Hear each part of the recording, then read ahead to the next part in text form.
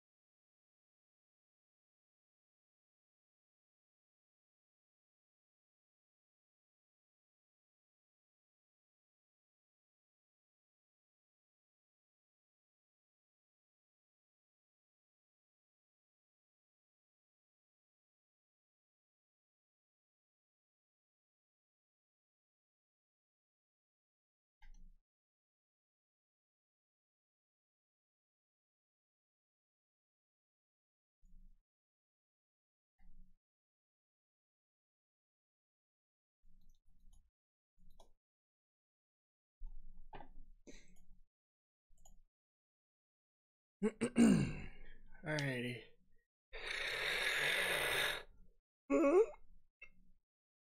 How's everybody doing today?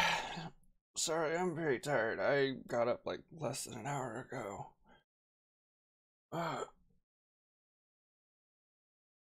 Naomi, how you doing today? I hope you're doing good. I'm tired. Like I just said, I got up like less than an hour ago.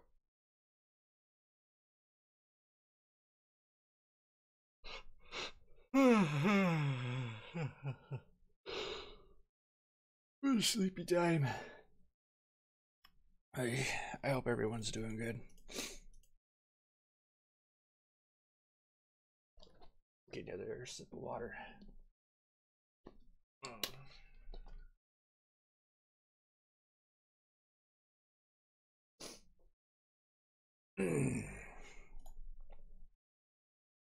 Also gonna blow my nose real quick. Give me 1 second.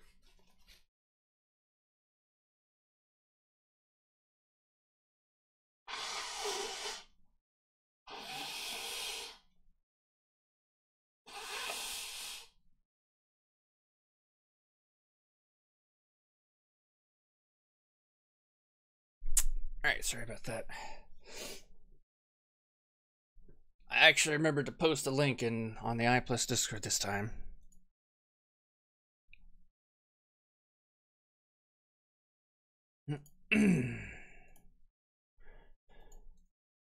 Okie dokie.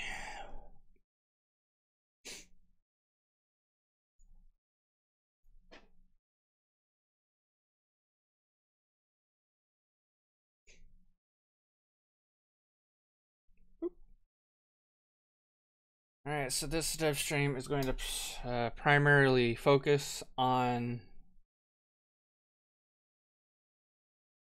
stage objects.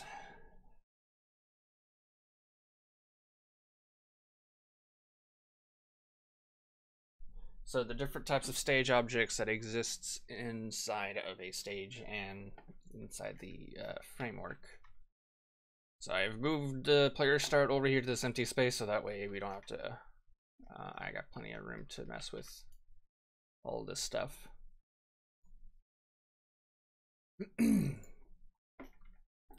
Got my Sonic over here. So a majority of the stage objects exist inside of this objects folder. In Colorful Combat, there are going to be a couple of stage objects that do not exist in this folder. I believe, if I remember right, in Colorful Combat Update, inside of the Vital BPs is where the Spline objects exist. So these Splines here, I believe they exist in the Vital BPs folder in the Colorful Combat Update. But in this update, where'd my player start go? Oh, there it is. In the next coming update, it has been moved over to the, where is it? The objects folder. Yeah, BP spline path right here. I believe it's called BP spline path in Colorful Combat as well. But this is where it will exist in future updates. But I believe in Colorful Combat, this here exists in the Vital BPs. Some of the objects exist in a new folder or a new objects folder, which we will be moving out. We're going to be getting rid of this folder, and it'll just all be located in this one folder. We created this one to different the objects that were different from Infinity Plus to Vanilla Infinity. However, we kind of were just inconsistent with it. Also, Vanilla Infinity had like 6 stage objects, and that count has gone up significantly. So yeah, that's not the case anymore. So we're probably just going to move it on to one folder and be like, all right, here's all the stage objects. The British man has returned. Yeah. There are a couple of folders here with individual assets. For the most part, you don't need to worry about these. The only one you do need to worry about is the grind rail, which we will probably be moving out of its folder. All of these folders up here primarily just contain assets. That's really it, like meshes and stuff like that. We'll be putting these all in a separate folder called like assets. Like, hey, this folder is assets, and inside the folder are folders containing assets for individual items, which we need to like centralize. We need to find all of the assets for all of these objects. I've actually been slowly working on that. Yeah, we need I've been going over some of the folders, and like inside of the folder you'll find textures, materials, audio, meshes, just anything to do with the specific item are all going to be moved into one folder. Yeah, all of these folders here are going to be moved into this folder here for assets. They just haven't yet. So whenever it comes to stage objects, you don't have to worry about all these individual things, unless you want to create your own stage object and stuff like, and like you want a place to put your assets and stuff like that, just to keep things clean. How's it going today, Jim? I hope you're having a good day today. I'm tired. That's how I'm doing. Alright, so to actually use a stage object, all of the stage objects in Unreal Engine or not Unreal Engine, in I+ are blueprints. So you simply just grab the blueprint and you drag it out. That's how you bring a stage object into your level.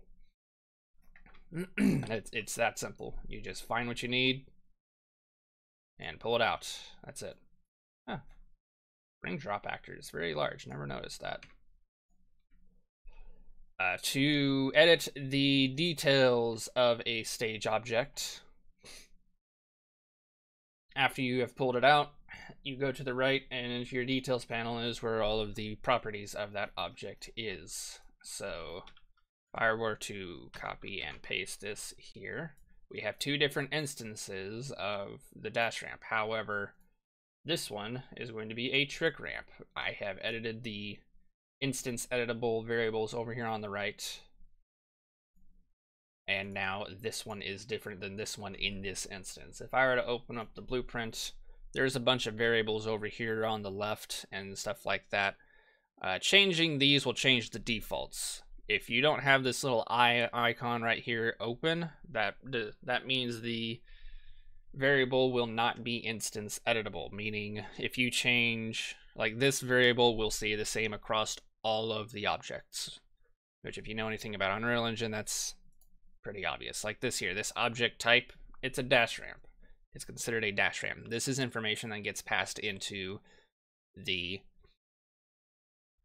master character. That way, whenever you overlap with the dash ramp, the master character understands what actor it's overlapping with, or what type of actor it's overlapping with, and it can go, oh, this is a dash ramp. Well, if this is a dash ramp, I want to cancel these specific types of abilities and things like that. This doesn't need to be instance editable because a dash ramp will always be a dash ramp. If I were to make this instance editable, like so, then compiling, I can change it to make this a swing pole. Now, whenever the character or master character overlaps with it, it thinks, hey, I'm overlapping with a spring pole. It'll still do all the same physical properties of the dash ramp. It will still launch you like how the dash ramp is supposed to launch you, because it will still run through that type of code.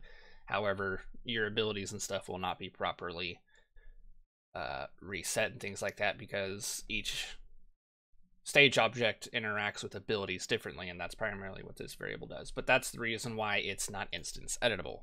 we don't want this object to be instant, or this item to be instance editable, because it contains information that should be the same throughout every instance of this object. So that's how you would go about editing things over here on the right. If there's something on the right here, or if there's a certain property of the actor that you want changed, and that property is not a variable on the right, it's either one, something that doesn't exist, as in what you want done with this actor probably hasn't been created yet, in which case you have to do it yourself, or two, you'll have to go into the blueprint and change it yourself in the code, which will take a lot more work than simply editing a property outside of here. So those are some things you have to keep in mind whenever it comes to adding and editing stage objects and stuff like that. So you have to keep in mind that you may have to physically edit the code of the blueprint if you want certain things to be changed about certain properties of that actor. There's a lot of things that are already editable. We've tried to make them very, very flexible in terms of what you can and can't do with them. But at the end of the day, if you want an actor to do something specific, then you have to either create a new version of it yourself, or to edit the one that exists and change its properties. So let's go through and let's go through each stage object. So we have the ring here. It's a ring. Shocker. This blueprint has to exist for one reason. This blueprint primarily acts as a child blueprint. There are a couple of actors, I guess I could go over this as well. There's a couple actors inside of the framework that are child actors and are parent actors. We should probably rename this like BP underscore ring child or something like that. If I were to pull out a ring spline, or if I were to pull out a ring circle here, you can see that it's a whole bunch of rings. Well, how did the rings get set up like this? Well, for the ring spline, it's because the ring spline is not actually a whole bunch of rings. The ring spline is a spline. That's all it is. The ring spline actor is simply just a spline component. However, this blueprint has been told specifically to spawn a bunch of ring actors along its along the length of the spine.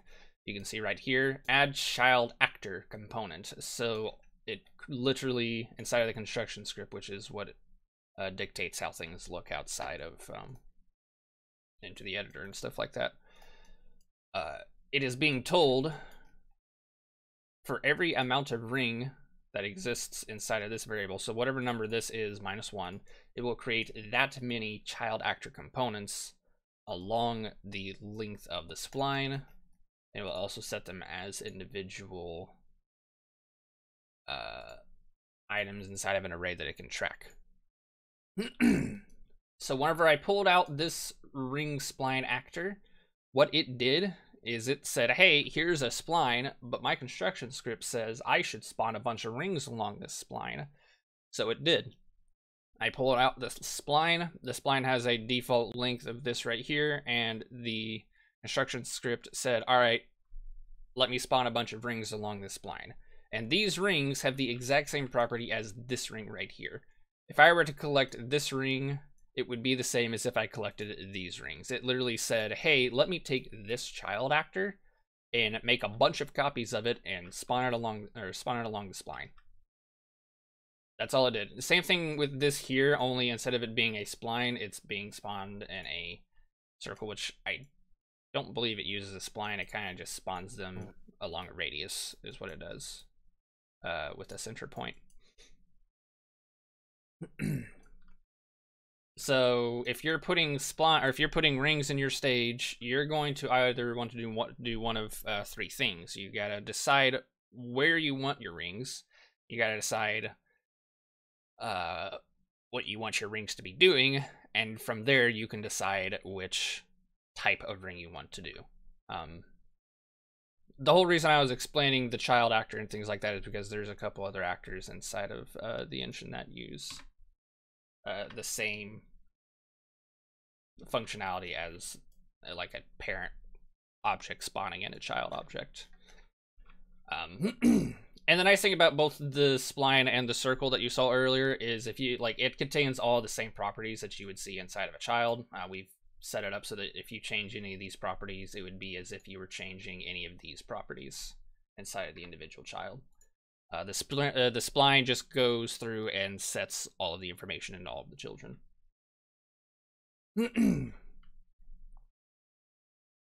So let's get into the spline, or the spline specifically. This is the one you're most likely going to be using. If you are planning on setting down a trail of rings anywhere, you have two options. You can either spawn a bunch of, or pull out a bunch of rings individually and place them one at a time, which is an extremely slow process.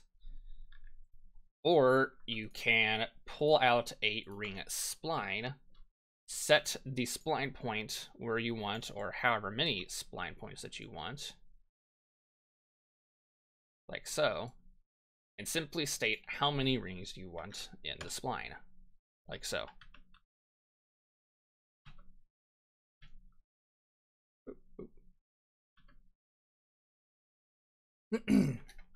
So this amount of rings is specific to the ring spline component because it tells the spline how many rings it wants inside the spline. Pretty obvious. There's also is respawn rings. You can turn it's off by default, but if you turn it on, it will respawn the rings at a set amount of time dictated by this ring spawn timer. So if I set these rings to respawn after 3 seconds and I then collect them, 1, 2, 3, they're respawning now. However, if I turn that off, it doesn't matter what this variable is set to because they're not going to respawn. 1, 2, 3, they're still gone. Pretty obvious. Is give energy. You can tell rings to give boost energy, wisp energy, any type of energy you want. So if I'm sitting here going to boost around, and I collected these rings, I gained some boost energy back. How much energy they give can be dictated down here. So they could also give 5 energy per ring. So if I collected it, I got way more energy that time. That's because each ring is worth more boost energy.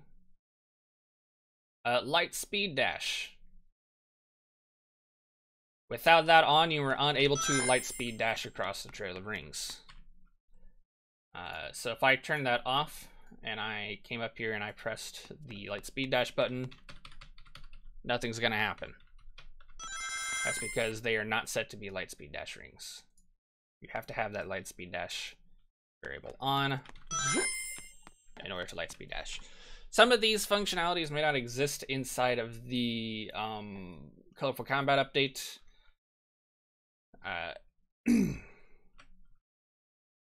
If you see a stage object, if I go over stage object and either one, the stage object doesn't exist yet, in which case there's nothing you can do, or two, some of the properties of the stage object are different, you can mention it in chat and I will look at it real quick and explain any differences to help make it make more sense.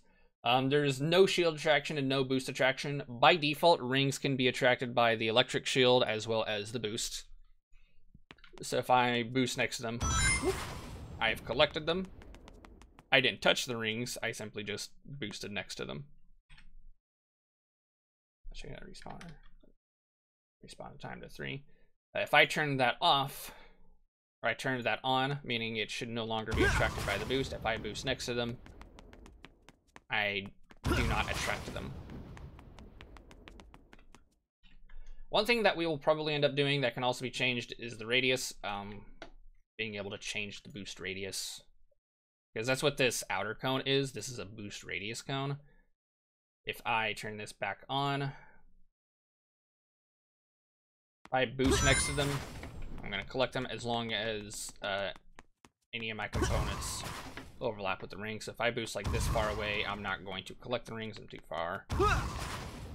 But if I boost closer with inside of the boost cone or the boost radius, I'm going to hit them because that's what this outer radius is. It's the boost radius. It also acts as the shield radius as well. So we could probably make that 2 separate components, like have a radius for the electric shield and then have a radius for the boost. Would not be super difficult to do. But by ticking either of these on, you disable the ability to either attract them with the lightning shield or attract them with the boost. Obviously, ring count dictates how much each ring is worth. So there are 10 rings here, and if each ring is worth 1 ring, I should be getting 10 rings. However, if I change that ring count amount and I collect all these rings, suddenly I have 20 rings. That's because each ring is worth double because I changed how much each ring was worth. I had 20 rings there. If I change it back to 1, I'm going to get 1 ring. Like so.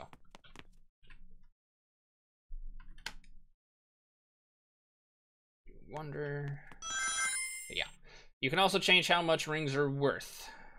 If you're going to do this, I would probably suggest just changing the default variable across all rings. If you want to change the default amount of how much rings are worth, I would personally just open up the ring as well as like the ring spline and changing this default variable to something else. That's probably what I would do.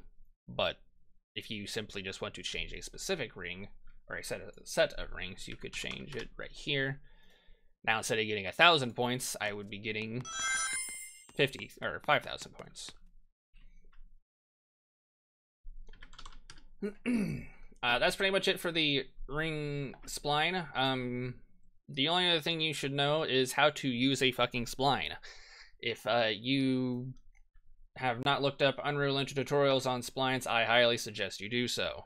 Splines are very, very, very useful whenever you want to create either a trail of something or a like a path of something. Splines are really good for pathing as well as creating trails of things.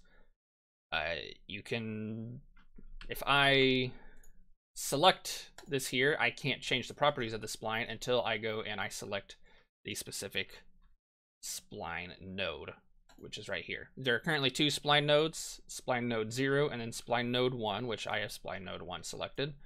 I can move it around and do however I please with it. If I hold left alt next to the space button, and then I select this again and then move it, it's going to create a new spline point. So now there are 3 spline points. Spline point 0, spline point 1, and then spline point 2. I can also, like, after you grab the first spline point, you can go back and grab this other one and move it however you please. Generally that's because spline point 0 is almost always in the exact same location as the origin point of the actor. If I simply grab this, it looks like I have grabbed spline point 0, but I have not.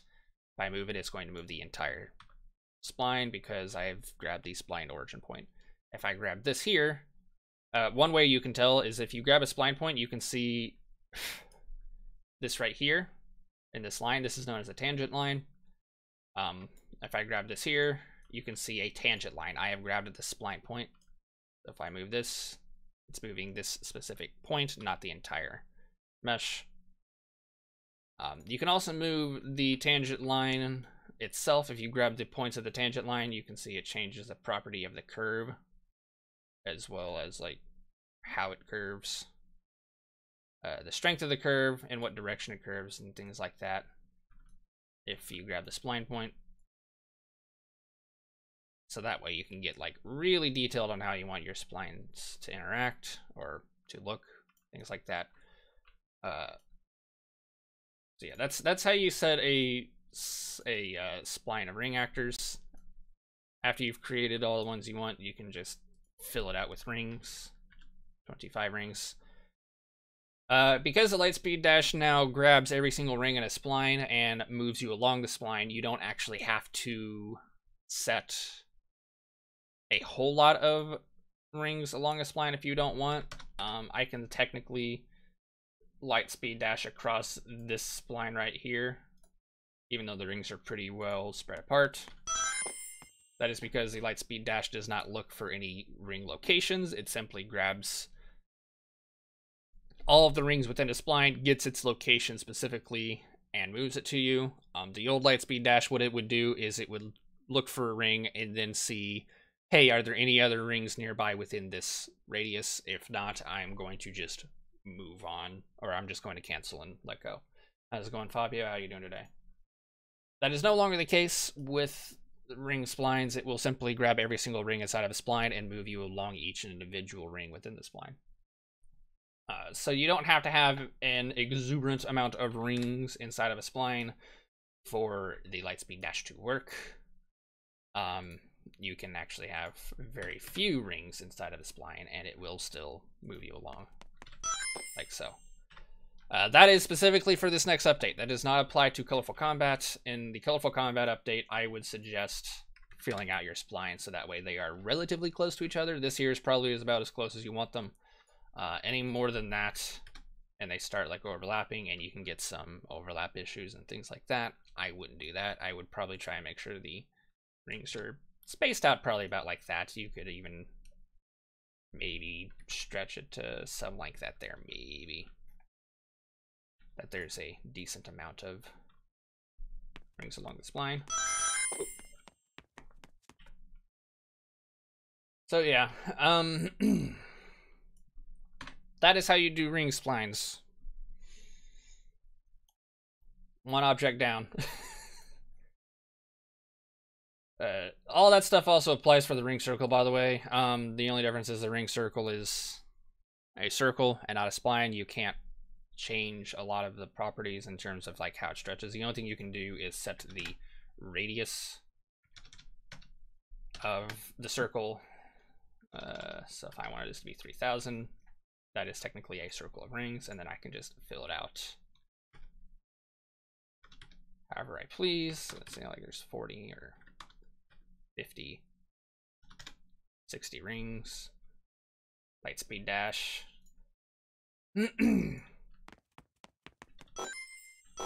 Oh, yeah. You do have to make sure they're a little bit off the ground, or else the snapping code might just cancel it on you.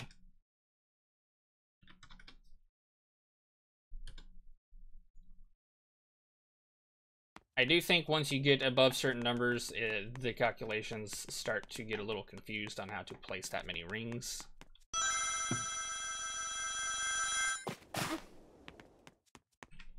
So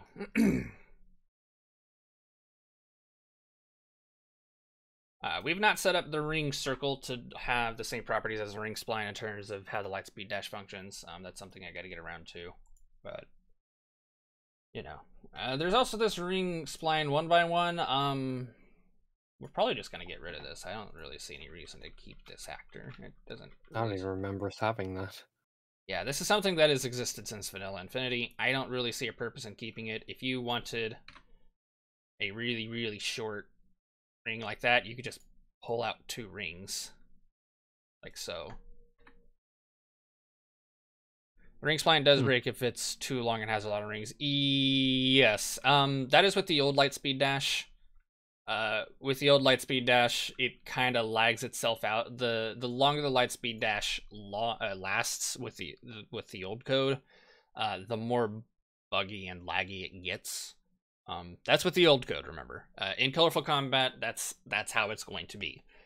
With this version updated, I can make like a really, really, really long spline. Make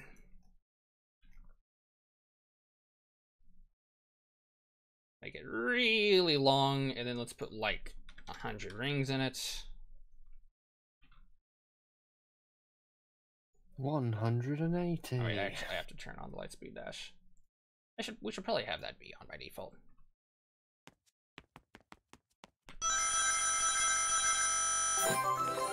There's like 100 rings, super long spline. It works just fine. That's with the new lightspeed dash. You guys aren't gonna have that until this update comes out. with the Colorful Combat update, which is the one that's currently live right now, Nao's correct. The longer your spline is and the more rings inside the spline, the more laggy and buggy the lightspeed dash tends to act. The lightspeed dash is best used in short bursts with Colorful Combat. In this next update, you can use it in much longer bursts if you want. Let's see here. We already went over the checkpoint, so we're not going to go over that again. Here's a spike cylinder. There are no separate properties inside the spike cylinder. You can scale it up if you want. Not sure why you would want to do that, but you can. Spike panels, which do have some properties. The spike panels are still unfinished. I have not gone back to fix them, but you can tell them to use a timer, in which case... Oof, that's far away. What? Nothing. Oh. If they're on a timer, they will... You're supposed to activate, yeah. They'll activate over a set amount of time, like so. But you can also set them to use a detection radius, which if you overlap with the detection radius,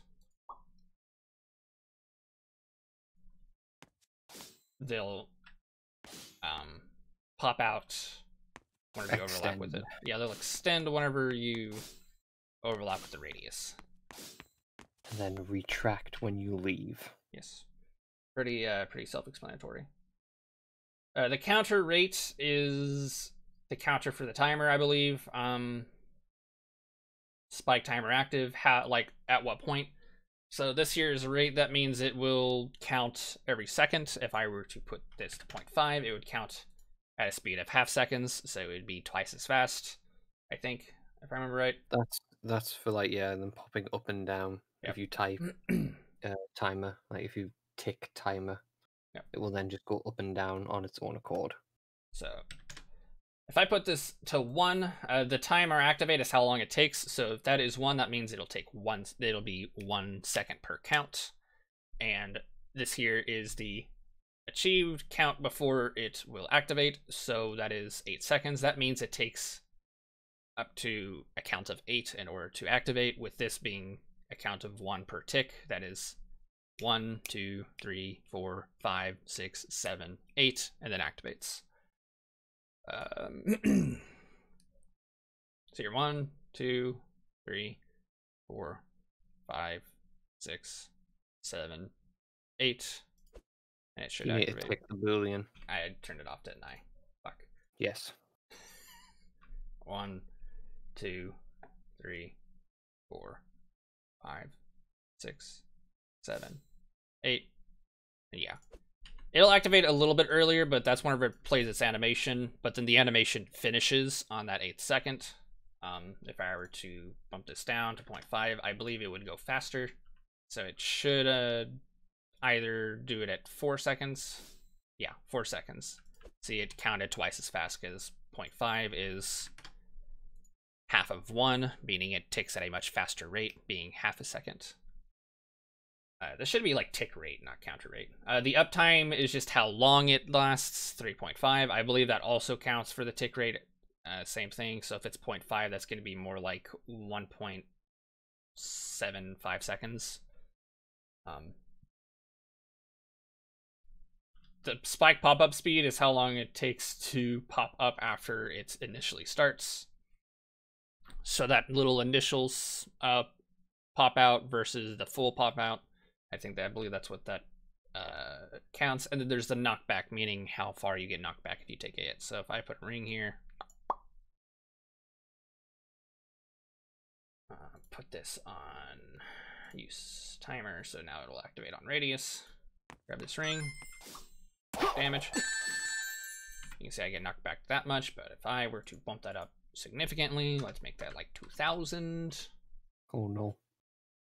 In theory, I should be knocked back way more, but there's also a chance this hasn't been updated with the damage code, so... Yeah, it hasn't been updated with the damage code yet. But in the future, that's what that will do. that's pretty much it with the spike panel. Pretty self-explanatory, not a whole lot to go over.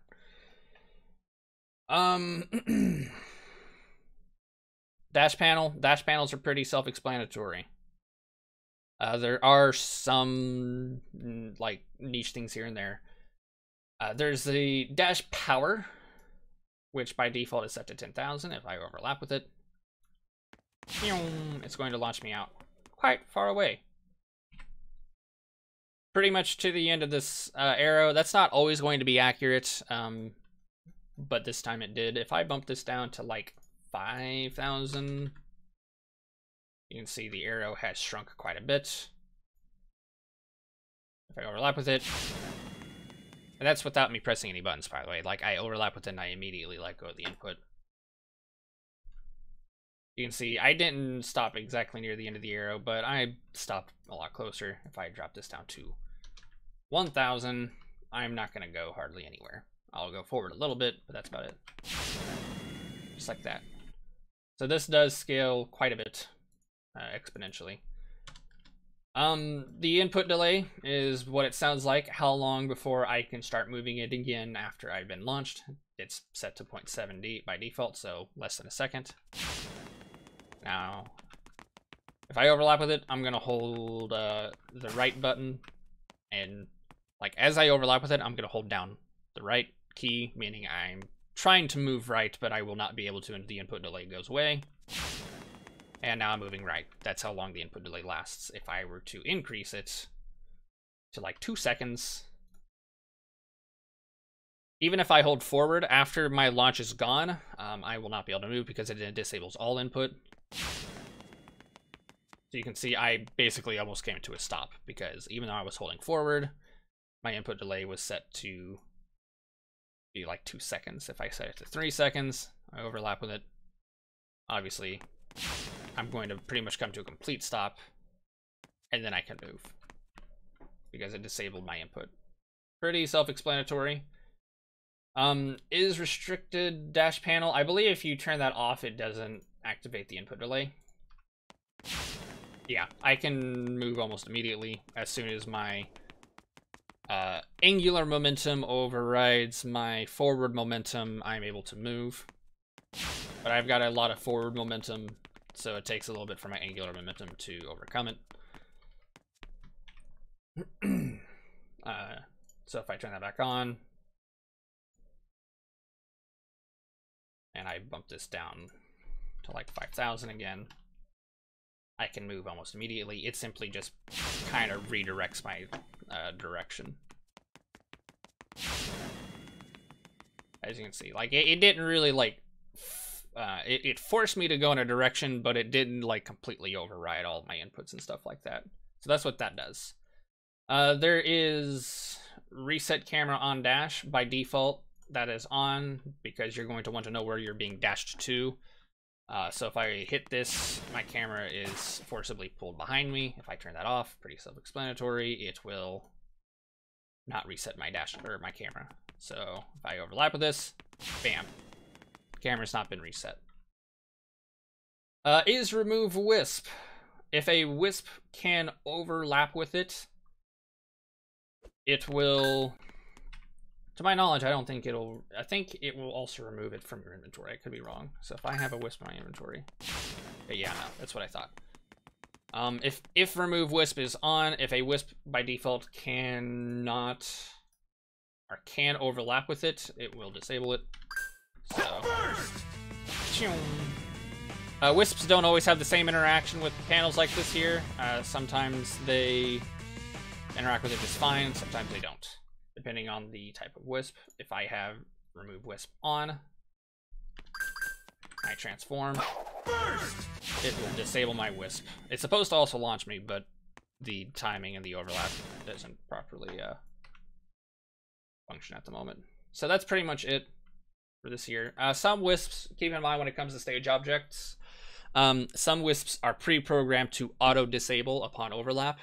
So even if you have remove wisp off, there are some wisps that will simply just turn off after you've overlapped with it. That's because the stage object, like the wisp couldn't properly interact with the stage object in any way. So having the wisp overlap with the stage object wouldn't really matter. So it kind of just disables. I believe if I were to overlap with a spring with, I think drill is told to disable. Drill! Yeah.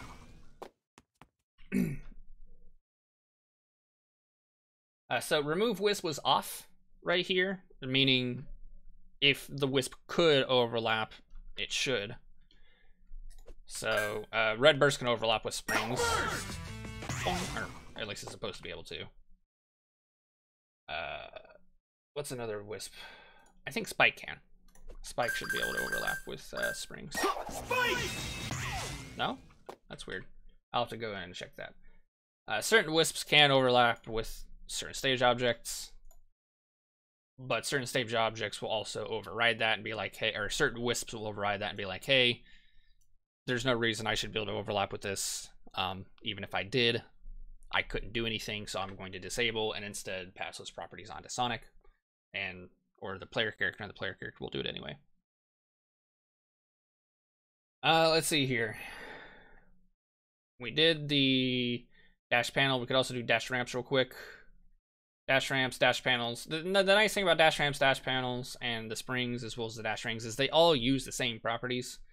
Whenever I go over the dash ramps here, a lot of that's going to apply to springs as well as dash rings. So going over rings and springs are going to be pretty easy. If you have the pre-calculated set to off, the dash ramps will use these variables here, forward power and up power.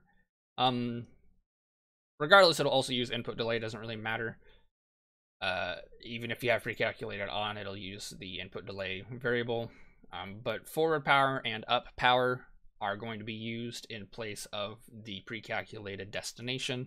Let me go ahead and grab the pre-calculated destination and pull it out here.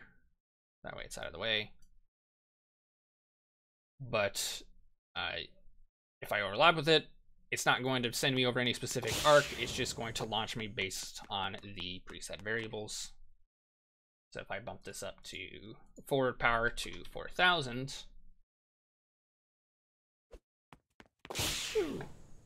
I went forward a little bit more.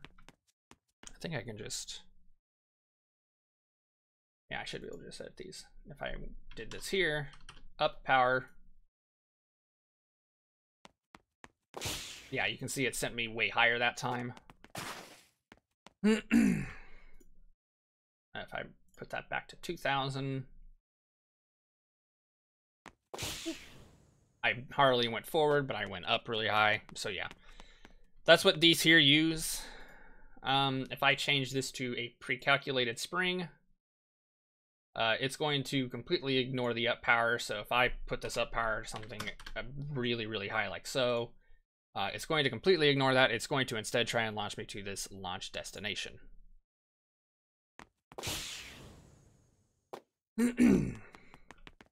What it will try to do, if I press this draw debug button, it's going to try and follow this arc, is what it's going to try and do. So this arc, I've explained this before many times in the past, but we're going to do it again anyway. This arc can be used to determine quite a few things.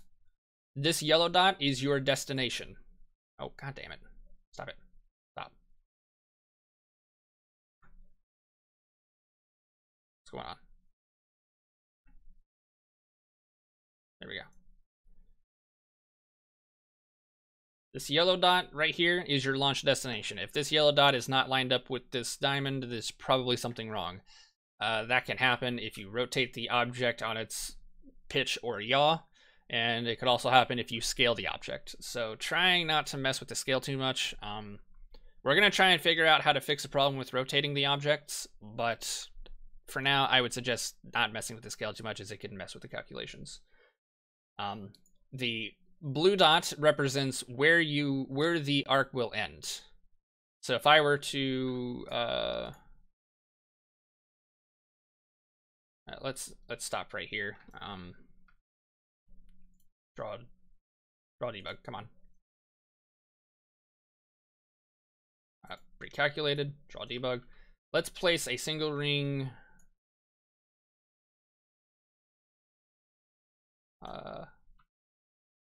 right up here next to where this ends. Boop, boop, like so. That way you can see. If I overlap with this, by the time I collect that ring, I will have control over my character again. As you can see right there.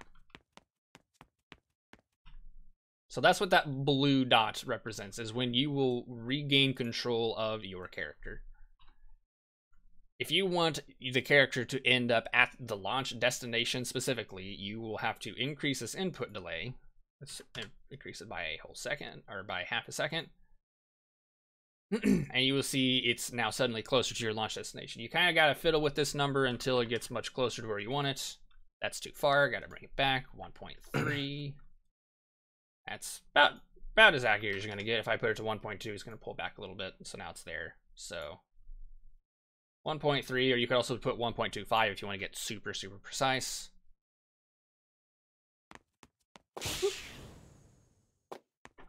So now my arc has been altered again. Let's see here, let's pull out a ring.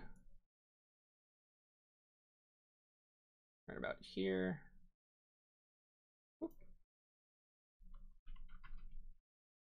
Draw the debug. Right there. You can see this time I will collect the ring. Or actually, no, I didn't collect it. Not lined up properly. Oop. There we go. Now I'll collect the ring. Because the destination is set to the same location as the ring, and the arc now properly follows it. I've collected the ring. So if you need to use this, by the way, this also applies for springs, and this also applies for dash rings. If you're planning on using this pre-calculated situation, or this pre-calculated feature, use this debug tool. This will help you a lot. This will tell you exactly what kind of arc the character will use and things of the such.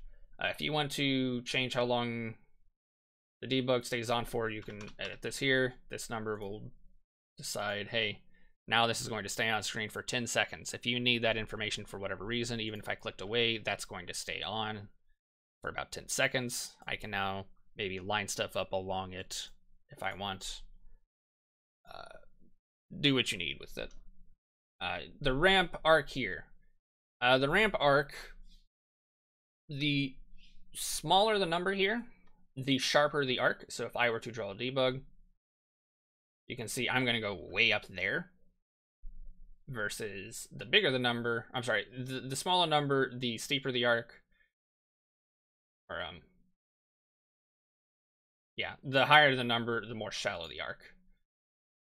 So if I pop this back here, you can see by default it's 5. It has a nice decent arc here, but if I went up to 0.7, it's going to have a much shallower arc. The maximum is 0.99 because you can't go above 1. If you go above 1, it will it'll do shit like that. Like 0.99 is even that, like, too much. Another thing you have to keep in mind is the more shallow the arc, the faster you will move to your destination. So as you can see, the endpoint is way out there. That is because the arc is super shallow. I have to move this down significantly, like 0.2. Yeah, even 0.2 is not enough. 0.1. 0.1, if I were to overlap it with 0.1, let's pop this back down to 5 seconds. Like draw debug. I'm going to shoot more directly towards it, but I'm also going to be moving much faster, like so. That's why you don't want a super shallow arc. You definitely want an arc more akin to like 0.8 even, might be a little. That looks like it's super, super short, but it will still launch me pretty quickly, like so. And technically, I still reached the destination. Like that launch still shot me towards the destination. It's just, it was such a powerful one, or powerful launch that, you know, it's kind of hard to tell. Again, if you bring it down, let's bring it down to like 0.2, draw the debug, you can see it's going to shoot me way up into the air. If I increase this to like 2 seconds, you can see even after 2 seconds, it's still not going to be enough. 3 seconds, too much, 2.5, right about right. It's going to shoot me up into the air, much slower, mind you. So you can see I took like a much wider arc. Whee! Much more akin to what this predicted. With the trick ramp, obviously all it does is change the aesthetic. Trick ramps don't actually do anything. If I overlap with it, I'll just do a little trick. Woo-hoo! That's about it. That's about it for the trick ramp.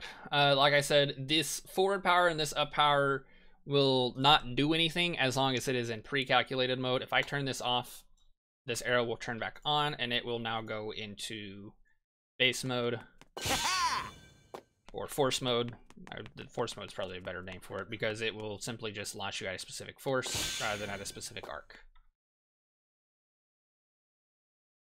The input delay will still take into effect regardless.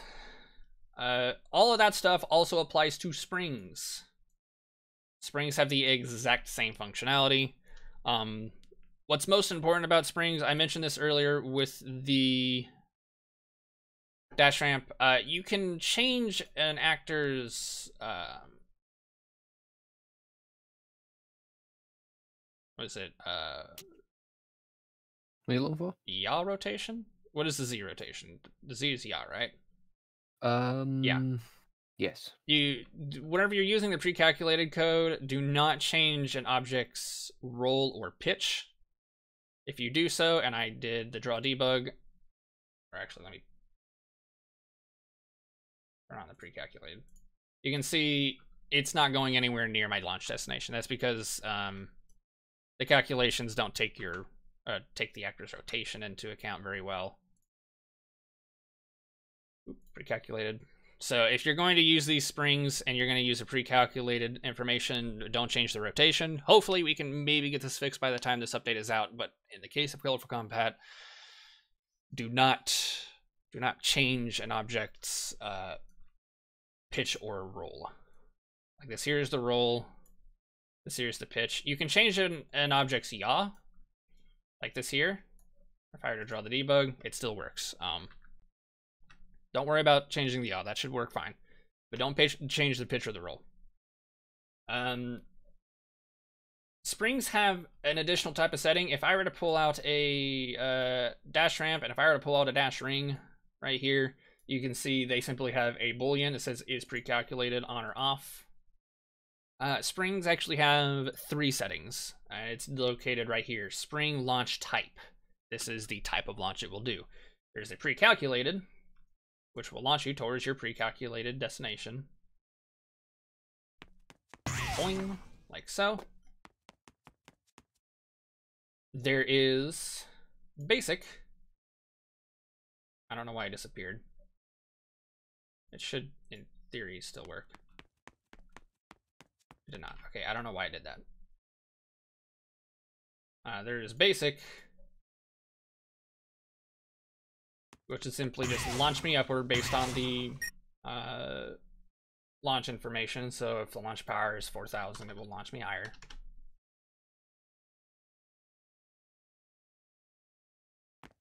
Boing, like so. And then there is momentum. Momentum will still launch me based on my launch power. Boing, like so. However, it will not override my momentum. So if I boost into it, I will launch forward. And spring, like so. However, if I were to set this to basic, it will override my movement, and it will launch me forward. It'll also disable my boost. Like so. So if you want a momentum spring, it'll be there. I believe in Colorful Combat it is not set to an enum. I believe they are set to booleans. I could be wrong. In the Colorful Combat update, there'll be a boolean that says like pre-calculated, like is pre-calculated or is momentum. In the Colorful Combat update, I believe is pre-calculated overrides all of them. So if you have the is pre-calculated boolean on, it will not matter if you have the is momentum on because the pre-calculated will override it. If you have the pre-calculated off, the momentum variable will then dictate the properties of the spring. If you have that off, it'll be a basic spring. If you have it on, it'll be a momentum spring, I believe. We also have the mesh type. You can have 4 different types of meshes. Standard spring, the wide spring. The wide spring is the same as a standard spring. It just has a wider hitbox. Boing. Boing, like so.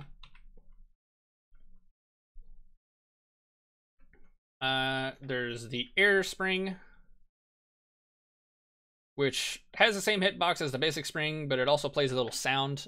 Technically, the springs do not have physics, so you could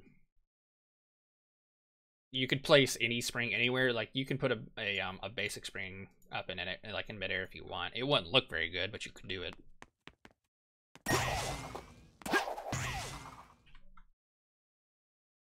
You can do the same thing with the wide spring. God damn it.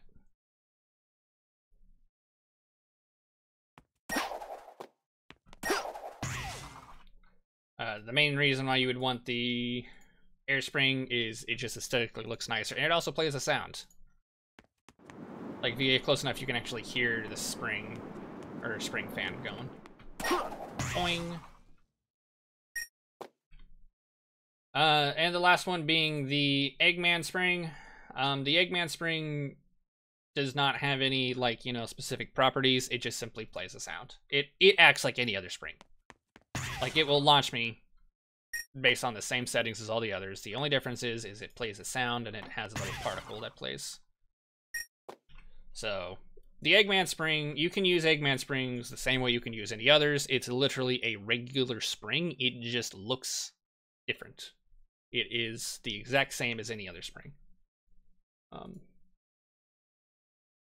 This right here, this is momentum spring. That simply changes the aesthetic right now. Like the visual, if I were to change it to a white spring, you can see it's now a yellow spring. We're probably going to change that as well.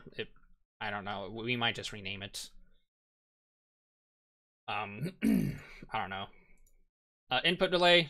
All of this stuff, spring power, input delay, that functions the exact same way. Everything, like the things in the dash ring, the dash ramp does. The main difference that this has is there's also the restrict movement. The others don't have this as an option.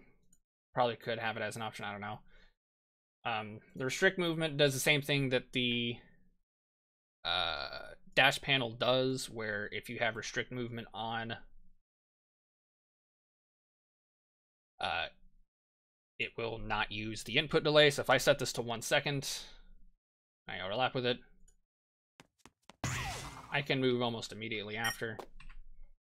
But if I have restrict movement on, it's not going to let me move until after the input delay. Which you can see there. I didn't start moving until after I reached the pinnacle of the arc, or the apex of the arc. Remove wisp functions the same way. Spring arc functions the same way. Springs, dash rings, and dash ramps are insanely similar. Same thing with dash rings. The main difference with the dash ring is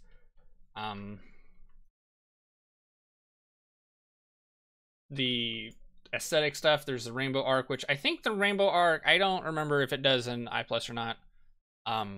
In Vanilla Infinity, the rainbow ring would refill your energy. I don't think that's the case here. Yeah, no, it doesn't. So, not really anything different. You'll just have to make sure you remember to reset the rotation if you want to set a ring that uses the pre-calculated trajectory. Similarly to springs, dash ramps don't really have this because you can preset the launch arc or you can set the launch arc based on its variables. When it comes to dash rings and springs, the rotation matters a lot more. By the way, all this applies to the basic launch. If you have basic launch active, or if you have pre-calculated off, if you have that stuff off, then you can do whatever you want with the rotation. Like, you can rotate this however you want. You just have to remember, at any point in time, if you turn pre-calculated on, or if you change a spring to pre-calculated mode, you're going to want to make sure your pitch and your roll are default. Doesn't matter about the yaw. It's just the pitch and roll. That's all that matters. And again, that's only if pre-calculated is on. If it's off, then you can rotate these however you want, and it will launch you based on the rotation. But if you have a sequence of these set up, which I will also show you a different way to do a sequence of these. If you have a sequence of like dash rings set up and you want the last one to launch you in a very specific location, you have to make sure that you set the last one's rotation to be default, which you can do by simply setting that here and then setting the roll or the yaw to be whatever you want it to be. Oop. So yeah, that's basically it for these here. Those are going to be your most basic things whenever, like, your basic interactables. You got your springs, your dash ramps, dash rings, springs, and dash panels. Let's see here. Where's it at? Actor spline. This here is a spline of actors. It's similar to a dash ring, or I'm sorry, a ring spline, except for the fact that you can set any actor you want to be in the spline. You can set it to be 10 rings. You can set it to be balloons if you want. The main difference between this here and the ring spline is a ring spline will set a trail of rings along the spline based on the amount of points and the length of the spline. But an actor spline will only set an object per spline point. So there are 3 spline points here. There are only 3 objects in the spline. If I were to pull out another one, you can see the default is the ring. If I were to pull this out and I pull out another point, you can see there's only 3 rings. So you don't want to use this in place of the ring spline, more than likely. If you do, you're not going to have the same properties as the other ring spline, so you got to be careful with that. The main thing you have to keep in mind here with the actor spline is the fact that you cannot set the individual property or the properties of the individual component inside of the spline. So like if I were to set it to rings again, not ting, ring, or set it to ring, you can see I don't have the same options to change any of the properties of those rings. I can't make them light speed dash rings. I can't make them, you know, boost or non-boost or non-lightning shield rings. I can't do anything with those rings. All I can do is I can set an actor of rings. The reason you would want to do something like this is, again, for something like a balloon. You can set an actor or a spline of balloons out, and you can set their rotation individually, and they act like basic balloons. I can home attack onto them like so. I just can't set their individual properties. So I can't set them to respawn, not respawn. I can't set what components they give me and things like that. You can also use this for dash rings. These are pretty good for dash rings. Again, the main difference being you can't set the individual properties of the dash rings, so you can't make the dash rings more powerful than one another, things of such. Oop. So I cannot guarantee that I will reach from one dash ring to the next, because I can't override the properties of each dash ring. So if I'm going to do that, I have to make sure I actually place the dash rings close enough to one another so that they can overlap with each other, like so. So that's what I was meaning, where we're like, you have to make sure you keep in mind like the proper or what properties you have them set to, or the actor set to. If I wanted a dash ring that sends me to a specific location, I would have to pull out a separate dash ring, like so. line it up with the other dash rings. And then I would have to set its properties to be what I want it to be. They're pre-calculated. Like so.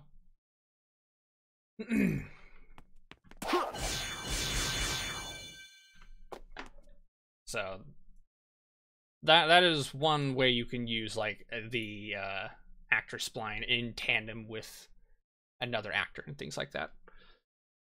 But like I said, just be careful what you do with the actor spline. You can't set any of the individual properties of the actors. It will presume that you want the default properties. So if you want to change the properties of an actor in a spline, you have to change the defaults for that actor, but then you would also be changing the defaults for every instance of that actor.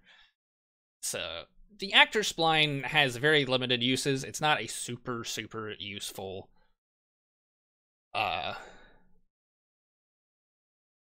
it's not a super useful component in level design, but there are instances where you may want to use it. I guess we can go over some smaller ones that are super easy. The bumper. My original contribution. Yep, the bumper. This is just a simple bumper. It acts like a bumper. Boop. Bong.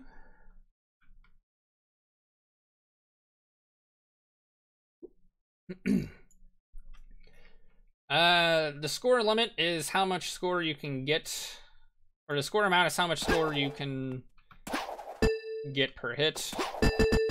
It still has issues. I don't know what, oh, the bounce score. I'm not sure what that is supposed to mean. So your maximum amount of times ever can be hit before a score alert is no longer given. I don't even think that works. You can set a custom bumper type like this here. This is a, I guess this is a hero's bumper. That probably doesn't need to be an enum unless you're planning on adding more types of bumper. That can probably just be. Oh yeah, that was like the original thing because we were going to make it so every item would have that option. The bumper Z power. That's just the overridden Z potential. If I were to set that to 1000, it'd be significantly more powerful. Assuming I actually hit the fucking thing. Bonk. Oh yeah. My god. Don't do that. What is it, G? No. F. F. There we go. That's kind of just override your Z. If I set this like 5000, it'll just launch me far away. Eee, like so. Bonk.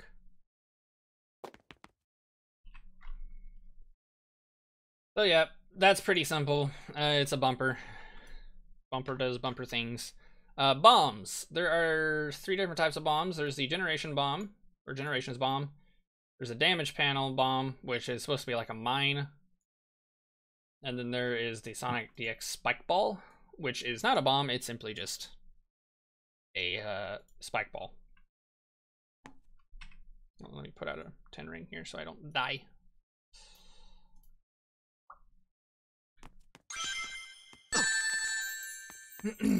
You can set them to explode or not explode, or only damage. They simply just damage the actor if they overlap with it. Bonk, like so. I think the generations bomb, we should probably set it so that if it's set to a bomb, it'll auto explode. But yeah, you can set it to not explode if you want to. Pretty self-explanatory. Balloons. Oh, this is one other thing I kind of forgot to mention, specific to the springs. The balloons have this as well, I believe. The springs have a home attack disable timer, meaning if you home attack the spring, you will not be able to home attack again until that timer is disabled. Specifically, you won't be able to home attack that actor. So if I were to home attack this actor here, I cannot home attack that actor again until that timer runs out. So if I were to bump this up to like 5 seconds.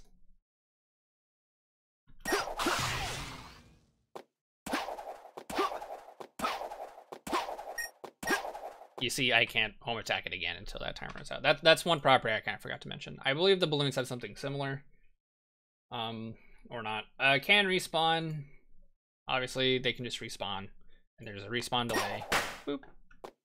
For about 1 second, you can see, boop, it respawns. I even like set up this unique little respawn sequence where it will actually respawn really, really high up into the air.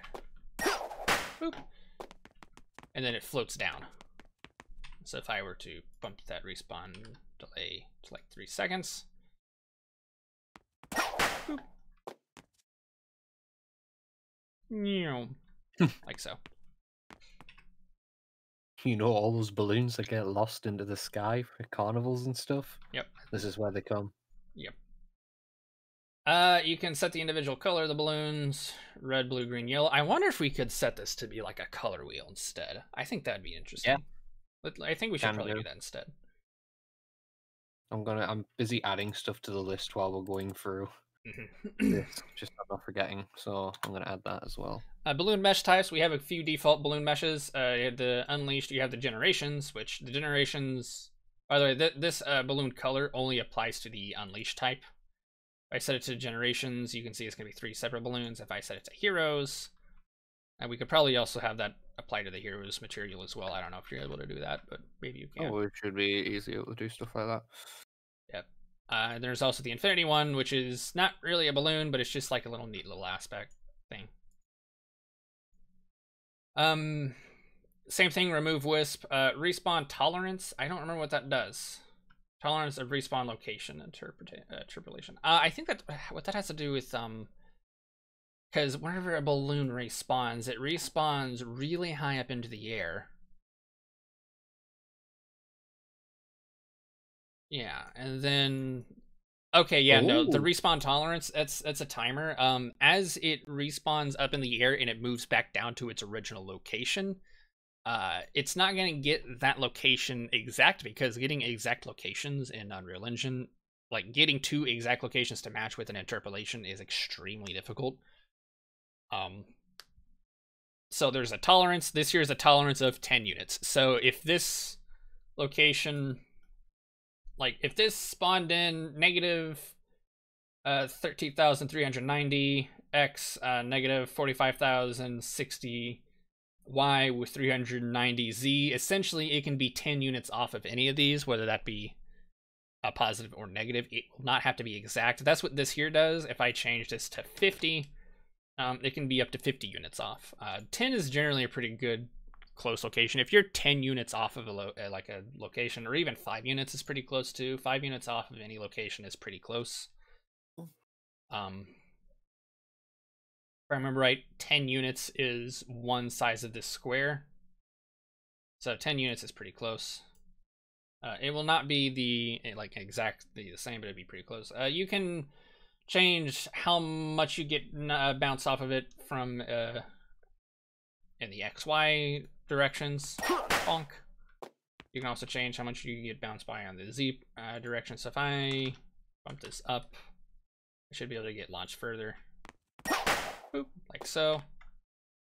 And then if I bumped this up, I would get bumped up higher. Bonk, like so. Higher. I'm gonna go higher. Score amount, pretty significant. Or self-explanatory, sorry. Energy amount, if it gives you energy. Which I think by default they do. Yeah. Probably have that be an option whether or not it wants to give you energy. Item choice. So this is a nice little thing about balloons. Balloons can be told to give items. So I can, by default, they normally give 10 rings. If I overlapped with this and hit it, it gave me 10 rings. We're gonna change an option so you can tell it how many rings you want to give, but that'll be for a different thing. You can also activate a 1-up, or you can do 1-up if you want. Essentially, you can tell balloons to give any item you want.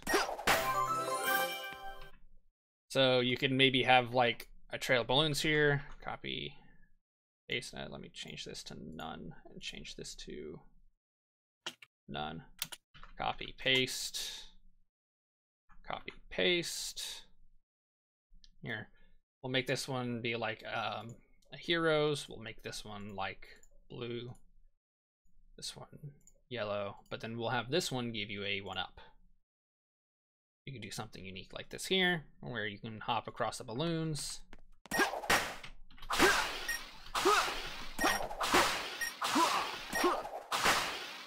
That was supposed to give you an extra life. I don't know why it didn't. Oh, I think I might know why. It's probably because of the mesh type. Oh wait, no, they don't. Currently, there's a bug where if you home attack them, it will not give you the item. I don't know why. But if you home attack onto a balloon, it won't give you the item. I'm not sure why that's the case. But hopefully we'll have that figured out.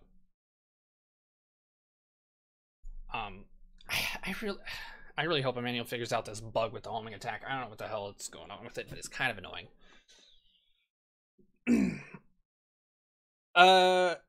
Obviously you can tell to remove the wisp. There isn't really a whole much more to go over with the balloons. A lot of its properties are pretty self-explanatory. No, I don't want to autosave.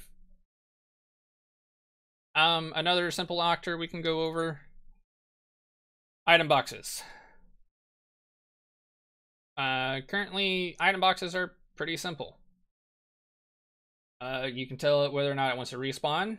In which case, if you leave a loading volume and then come back, it will dictate whether or not they can respawn. So I'm gonna skedaddle on over here. So like this here is set to respawn or not respawn. This item box here is set to not respawn, but this item box is. So let me go and just zoom on over here.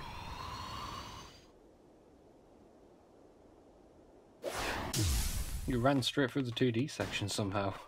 It doesn't stretch up that high, I don't believe. Oh.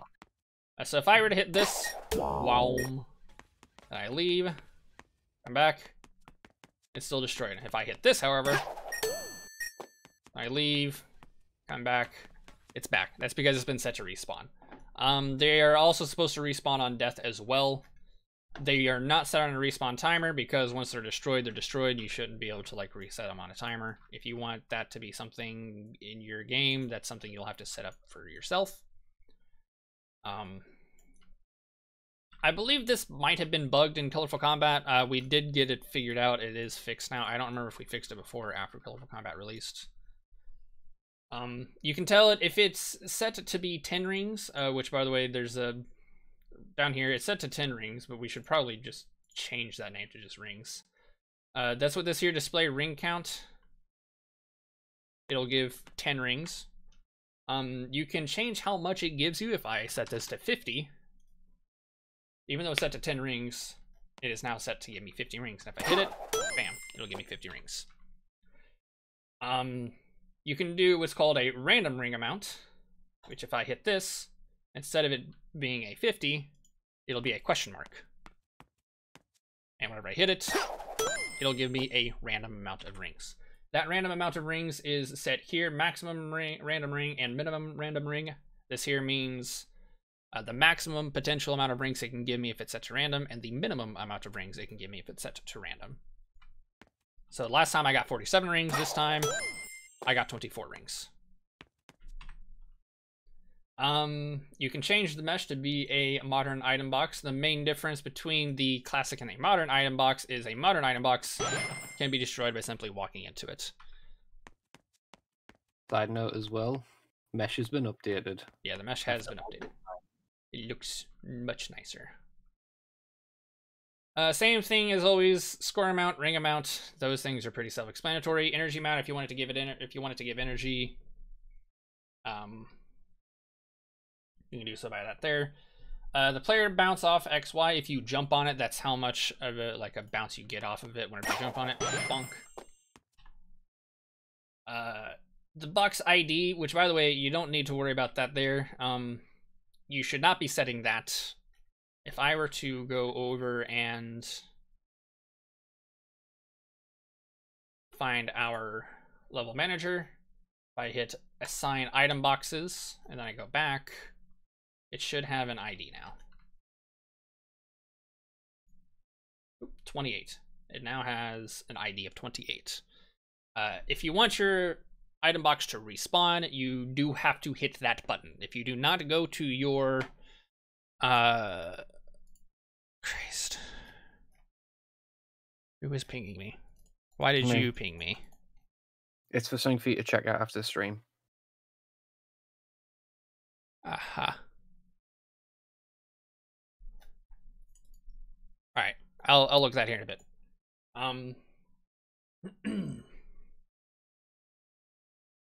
Let's see here. What was I saying? Oh, you have to assign item box IDs if you want an item box to respawn. If you tick respawn on and it's not been assigned an ID, it will not respawn, I believe. This level manager ref, I don't think this actually uses anything. I don't believe it exists. Also in the Colorful Combat update, I don't believe we actually have that auto assign functionality in Colorful Combat. You will have to assign them manually. If it does, I would simply just check the level manager, see if that button exists, the assign item box IDs.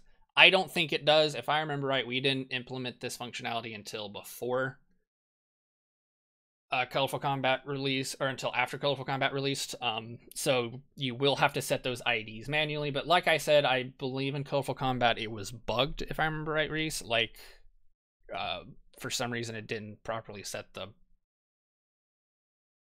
for which one, sorry, exactly? The item box respawning. Like there is a bug where item boxes didn't respawn properly or something like that. Yes, there definitely was one at one point, and I do believe that is in the Colorful Combat update. So Colorful Combat, don't expect the item boxes to properly respawn, even if you set the IDs. But it's been fixed. Like in this next update that we release, it's been fixed. It'll work more properly. Don't worry about it.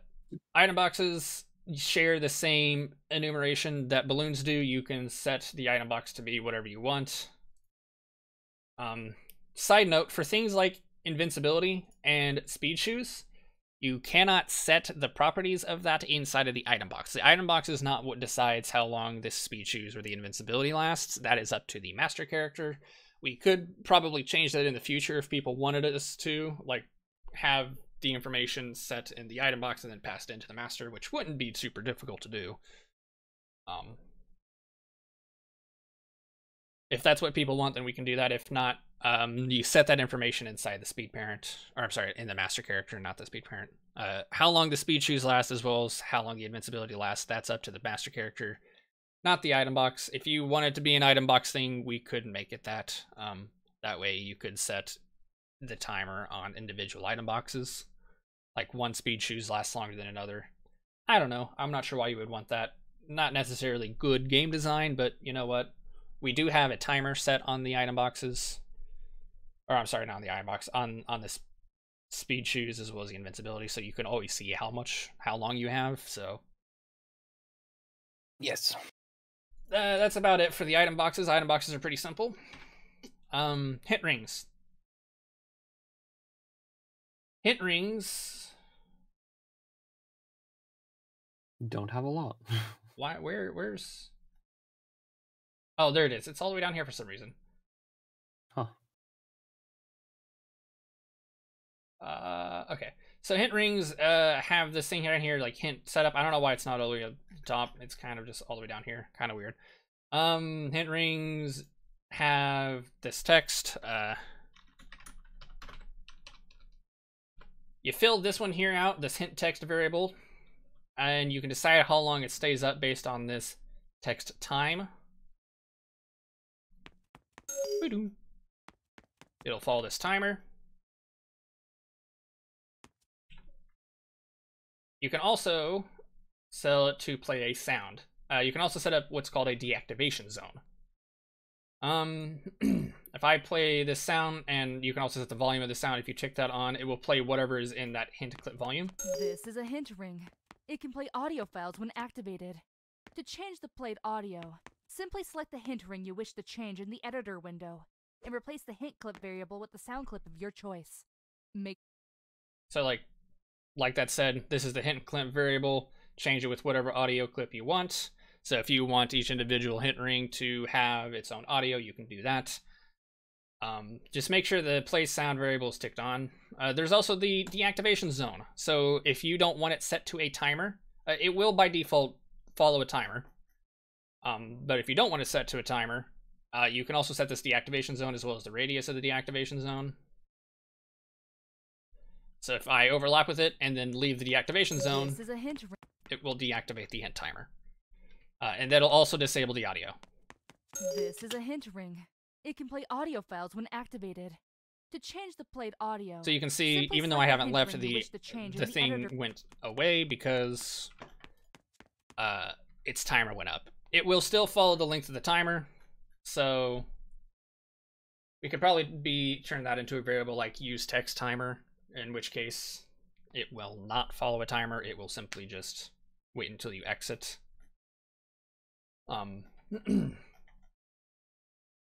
That's an option we could add. It really wouldn't be difficult. That's about it for the hint rings. Hint rings, like I said, super simple. Spring pole. It's pretty simple. There is a base, arm, and tip strength. You can set the strength of each component. You can see there's 3 hitboxes here. There's the base, the arm, and the tip. Depending on where you land on it, it will launch you at a different height.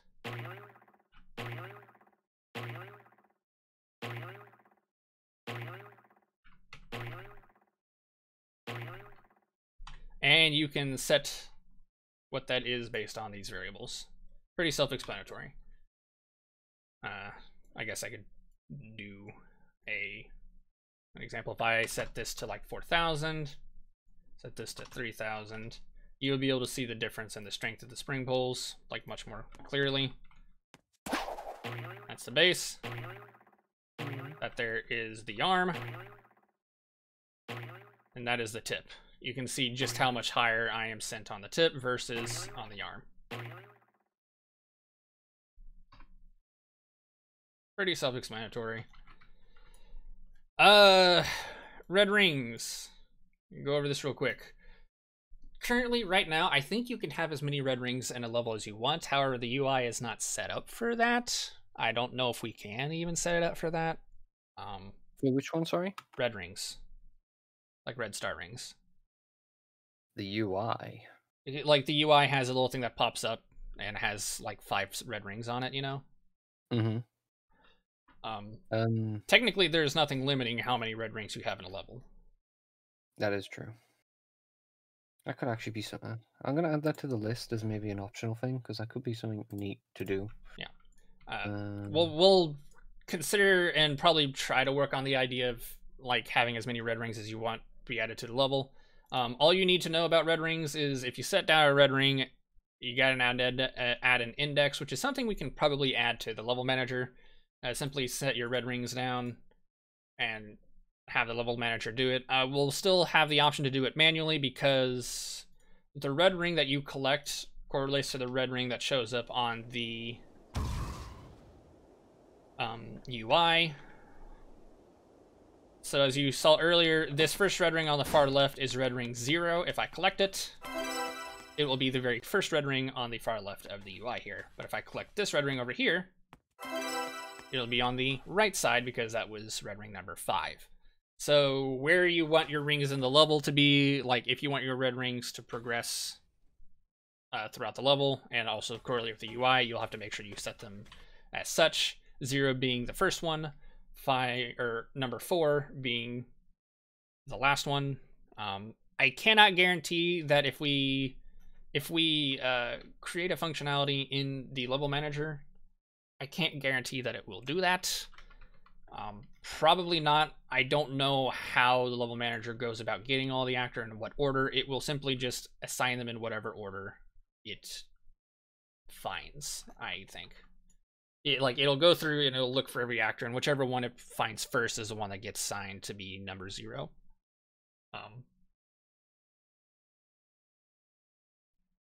So that'll be a little tricky. I'll have to test that out. But currently, right now, red rings, ideally, maximum you should probably have is 5, minimum being 0, obviously, or 1. The UI will not update correctly if you do not have 5 in the level. So You just have to figure that one out. I'm not sure.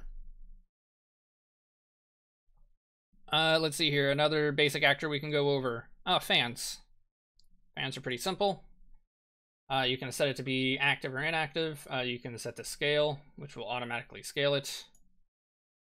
You can set the radius, which is the radius of the fan thing, as well as the fan half height.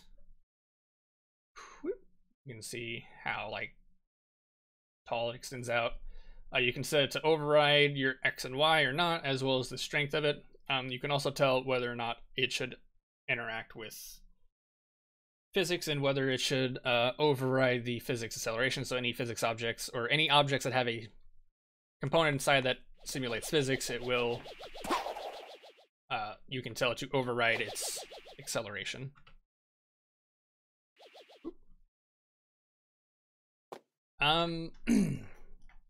Nice thing about fans is if your character has an air shield, if I bring on the air shield,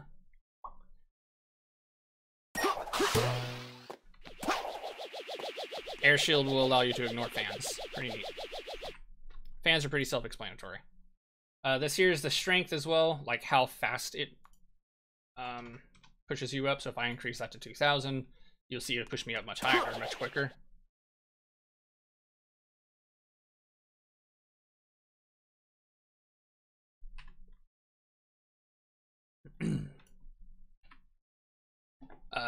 Yeah, that's about it for fans. There's not a whole lot to go over. Crates. Crates are very unique in the fact that they're, so far, I believe, the only actor or like stage object that has hit points. And the hit points do correlate to the actual hit points that your character can dish out. So it says hitbox lifespan. I'm not sure what that means. I think that has to do with how long the component, like the broken components, stick around. I could be wrong though. So cool. So what? The thing, it's really cool. We'll talk about it once you're done streaming. Oh, okay. What is this? You're the one that set this up. This hitbox lifespan. What does that do? What is that? Hitbox lifespan? Yeah, in the crates. For the crates, I don't remember doing a hitbox lifespan because Emmanuel was the one sorting out all the hitbox stuff for me. Because it was to do with like the crates breaking and stuff. So I, to be honest, can't answer that question because I don't believe it's something I worked on. Never mind. Anyway, you can set the crates to be different types, and they do have different properties depending on the one that you pick. Certain crates by default. How's it going, Arianix? Is that how you pronounce that? I hope it is. How are you doing today? Collision is not properly set up to stand on them.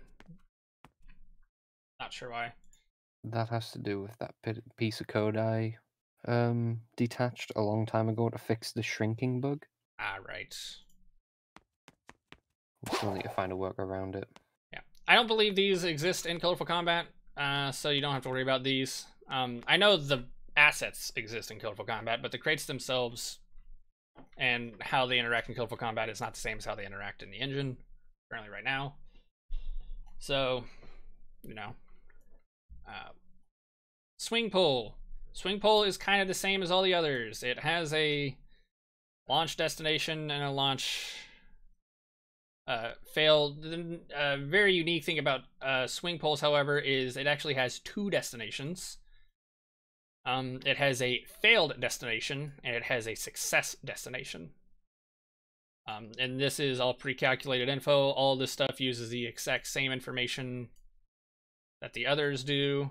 So if I hit draw debug, you can see it has two different debugs depending on two different arcs depending on whether or not you succeed or whether or not you fail. We don't have all of this set up properly just yet. We still got to get the UI set up for this thing, but you can have a If you have pre-calculated off, it will do the same thing. Launch success strength, launch fail strength, meaning how hard it'll launch you if you succeed versus how hard it'll launch you if you fail. Input delay success and delay fail. You can have 2 different input delays depending on if you succeed or if you fail. The rotation timer tick. So if I overlap with this, you can see there is like false and true being displayed up above. Whenever it says true, if I jump whenever it says true, I will succeed. If I jump whenever it says fail, I will fail. Whoop, like so. Did not launch me properly, but whatever. It'll launch you based on this arrow right here. If I increase the pitch, again, if pre-calculated is off, it will follow this arrow. So if I launch again,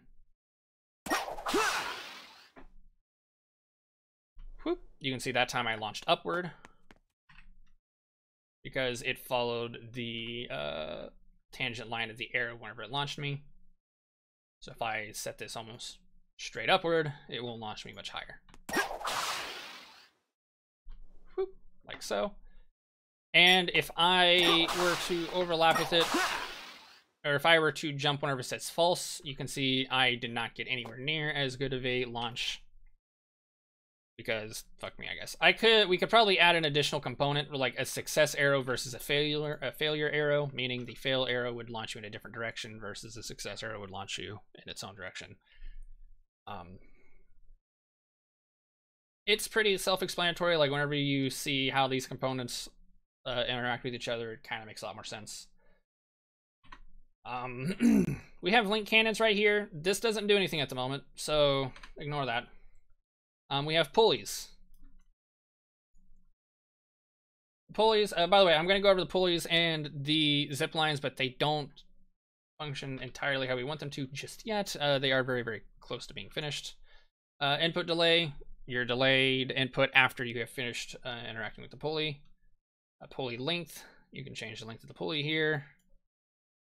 Reset delay, if how long it takes before it resets itself.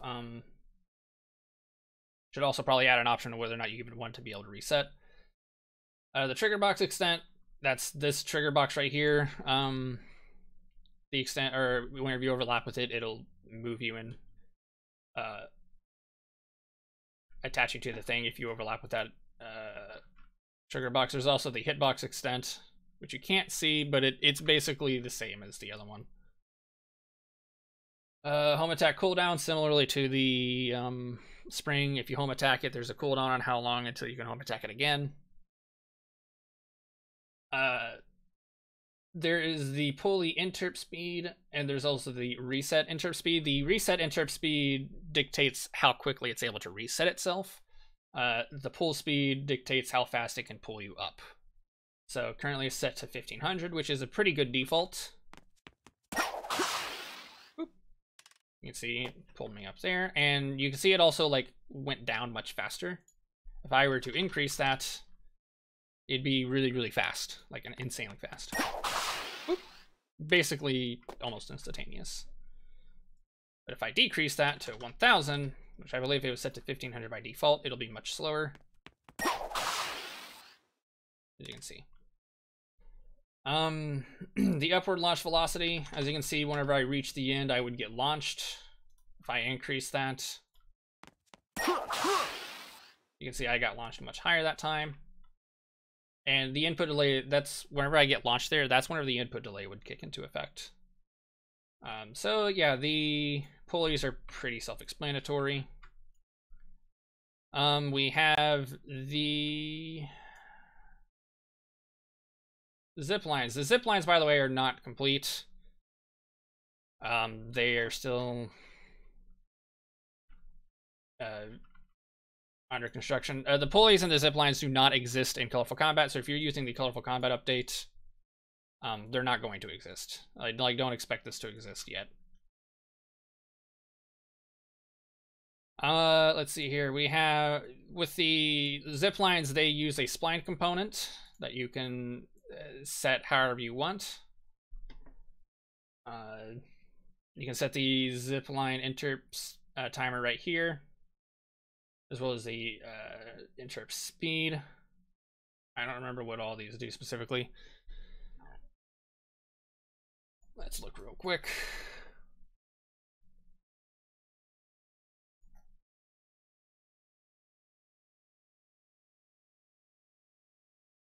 Okay, so yeah, the timer, I believe, has the timer even used anymore? Find references? No, timer's not used anymore, so ignore that. The interrupt speed is how long or how quickly you move along the zip line, similarly to the previous one. Boop. Like so. You can update the spline type to be linear if you want, and in order to do that, you have to hit update spline type. You can see it's now linear. Even though there's a mesh that curves in between the two spline points, you do not follow the mesh. You actually follow the spline tangents. So if I were to hit this, you can see I kind of just went around at a very sharp angle. But if I were to update this to be curved, and I were to update the spline point, you can see it follows a curve. You may have to grab the point and move it to adjust the mesh. It's kind of hard to see because of how sharp the curves are, but you can definitely tell that I didn't just zip from one point to another. I kind of curved around them a little bit. You can tell it whether or not you want it to reset or not. If you don't want it to reset, and I interact with it, you can see it does not reset itself. But if I overlap with it again, I can write it on the way back. You're supposed to be able to home attack it again, but I don't know why I couldn't. But that's a separate problem I'll have to figure out. Ziplines are pretty self-explanatory in that aspect. Flamethrowers. There are multiple different types of flamethrowers. There's fire, electric, and frost. They will damage you unless you have a shield that matches its type. So in this instance, we have a flamethrower, and we have a fire shield. Oop, took damage.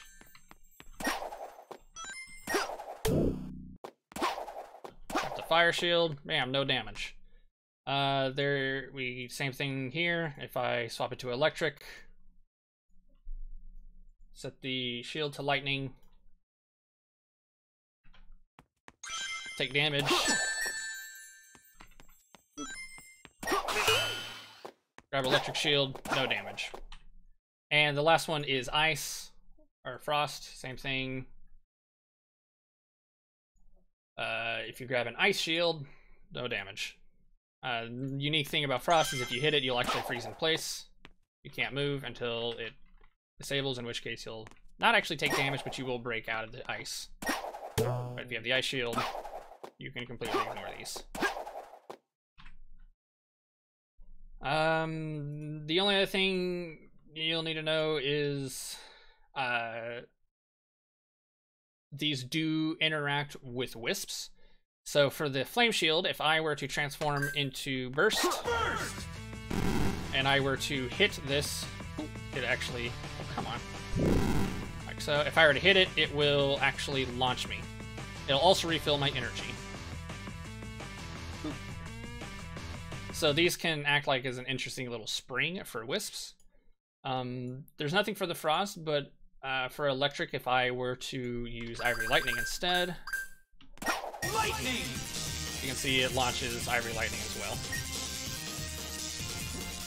Boing, like so. And you can change the strength of that based on this here, this launch power, and you can override the X and Y if you want, similarly to a spring.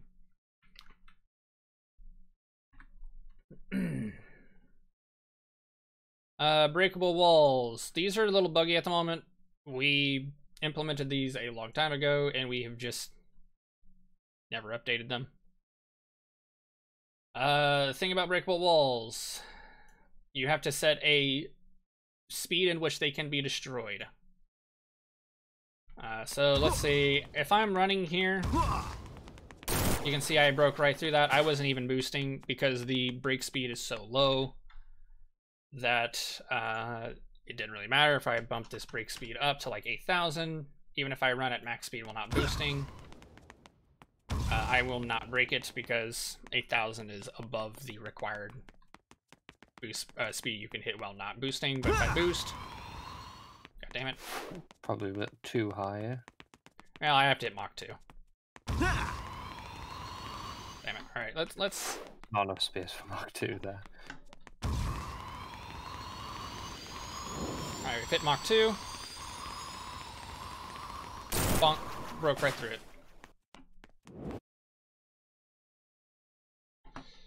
So yeah, that there is how those work. You can set it to break on stomp.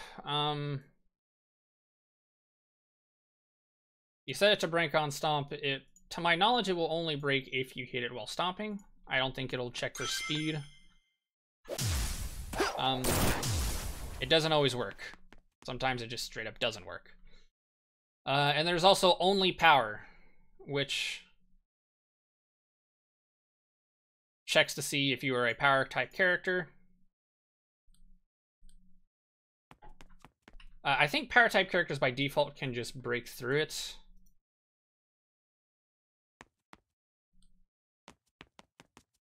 No, okay. So power type characters will not be able to break through it by default unless you hit only power. In which case it will just break the moment it overlaps with a power character. So that's one way you can like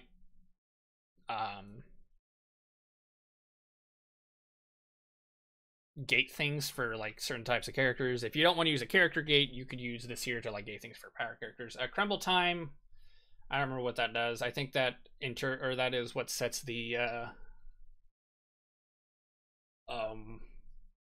time dilation, if I remember right. Could be wrong though. Real quick, I'm gonna order some food because I've not eaten today and I've been up for like 2 hours. Oofing.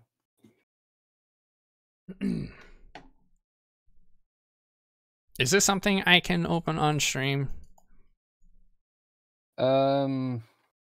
It's just something that they're working on. Mm. Essentially, they're working on documentation. So I was gonna talk to you about it once done with the stream. I'll pop it open and Because it looks really good. Pop it open and take a look.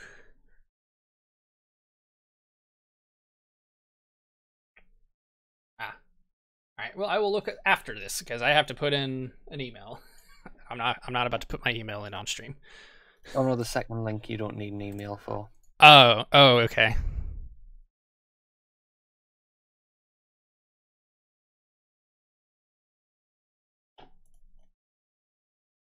Oh, I see.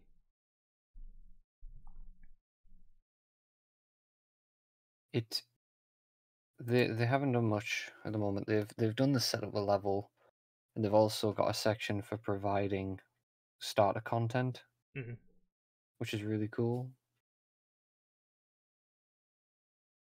And they've done a bit for Unreal Engine 5, and it's all in French. Whoa. But the starting up level's in English.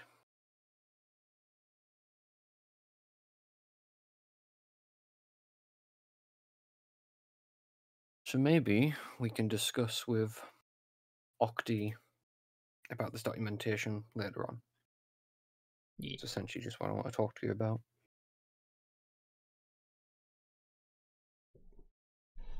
Alright, my food has been ordered. Hopefully it won't take very long to get here. I'll have to look in that in a moment. So we've hit about an hour and 50 minutes. I want to continue going. I want to try and get a couple more objects. I did not expect to take this long. I thought I would have been able to get a few more objects in. I figured we would probably not be able to get to every object, like every stage object, but I was hoping to get through a few more than what I did. Because there's an entire thing like buttons. That is an entire, like, its own thing. So when it comes to things like buttons and barriers and stuff like that, I will probably save that for next stream. But two things I do want to get done are grind rails. I would also like to get the water volume done, but I also want to get the spline done, and I said I would do the spline because I was expecting Emmanuel to be here today, but he is not due to prior engagements. And while I can go over the spline or the character splines, I don't know as much as Emmanuel does, so I don't think I would be able to do it as much justice as Emmanuel would. Give me a second.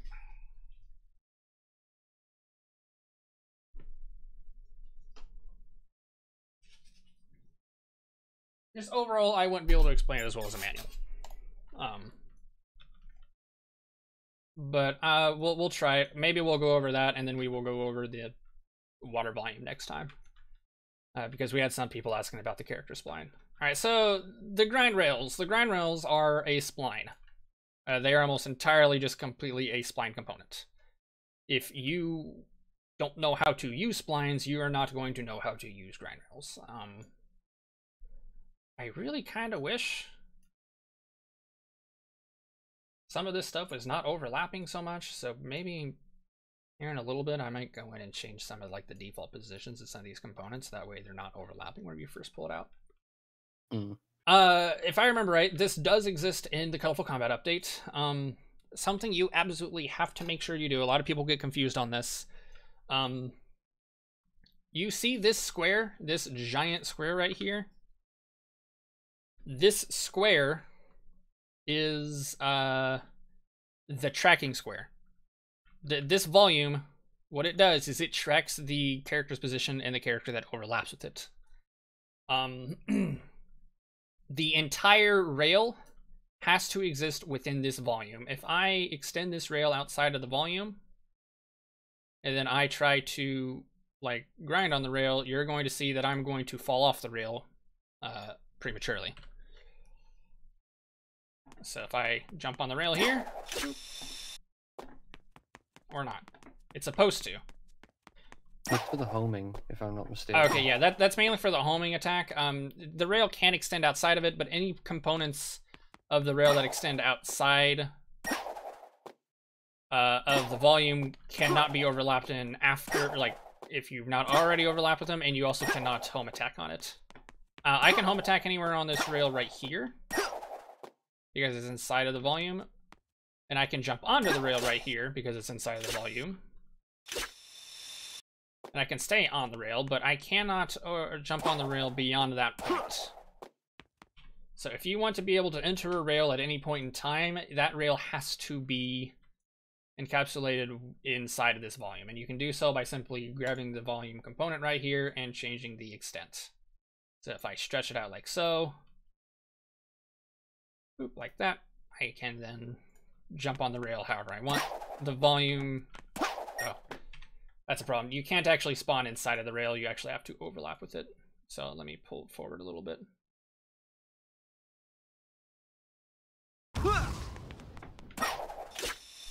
You can see now I can track the rail at any point in time, because now the entire rail exists within the volume, and I can jump on the rail at any point in time.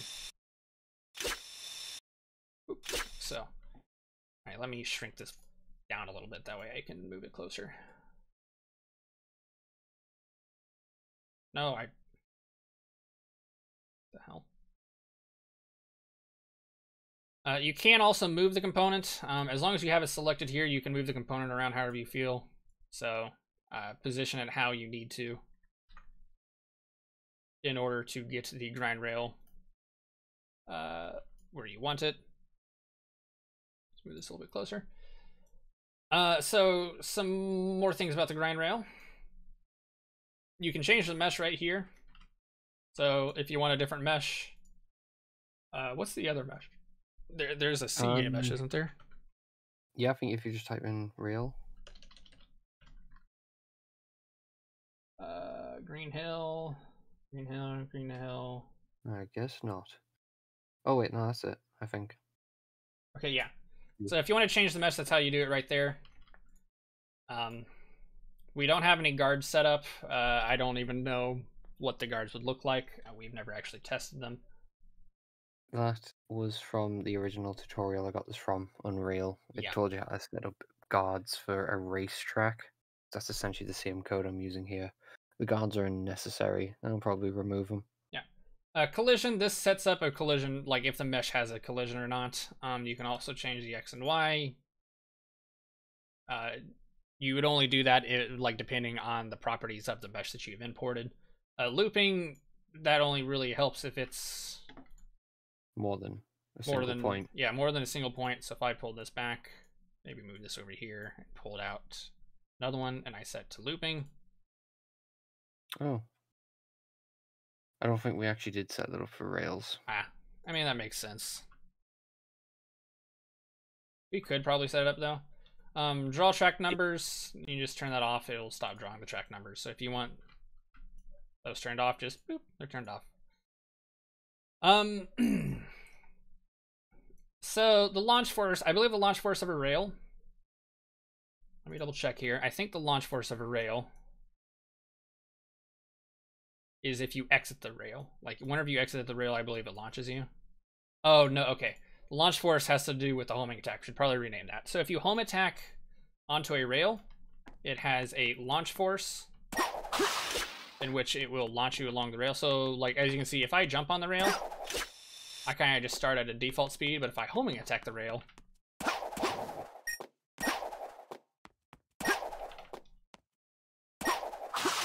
you can see I kind of launched at a higher speed.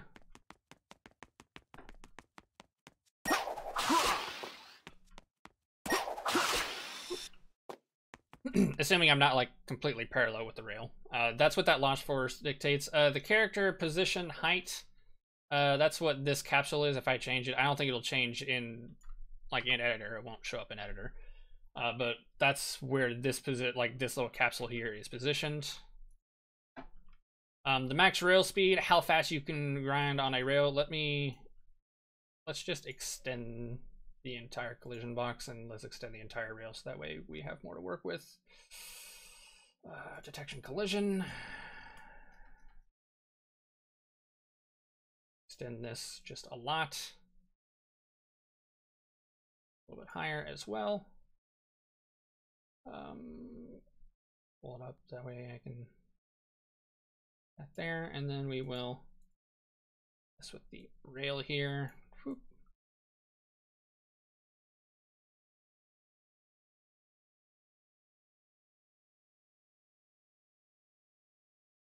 So we just got a bunch of different rail components, or rail points here.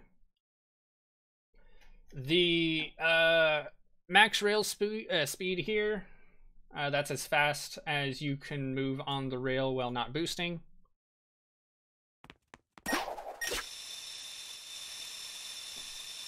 Then there's a max rail speed while boosting, so the max speed you can move while boosting. Like so. Changing these here will change the max speed, so if I made that 1500, I jumped on the rail, I'd be moving much slower. You can see I move much slower until I start boosting, in which case I can do that there. Same thing with the boost, you can move that up and down if you want. The acceleration percentage, how fast it accelerates you to maximum speed. So from minimum speed to maximum speed, like if I jump on from a standstill, you can see I accelerate to the maximum speed. If I lower that 0.5, I think it would take longer to accelerate me.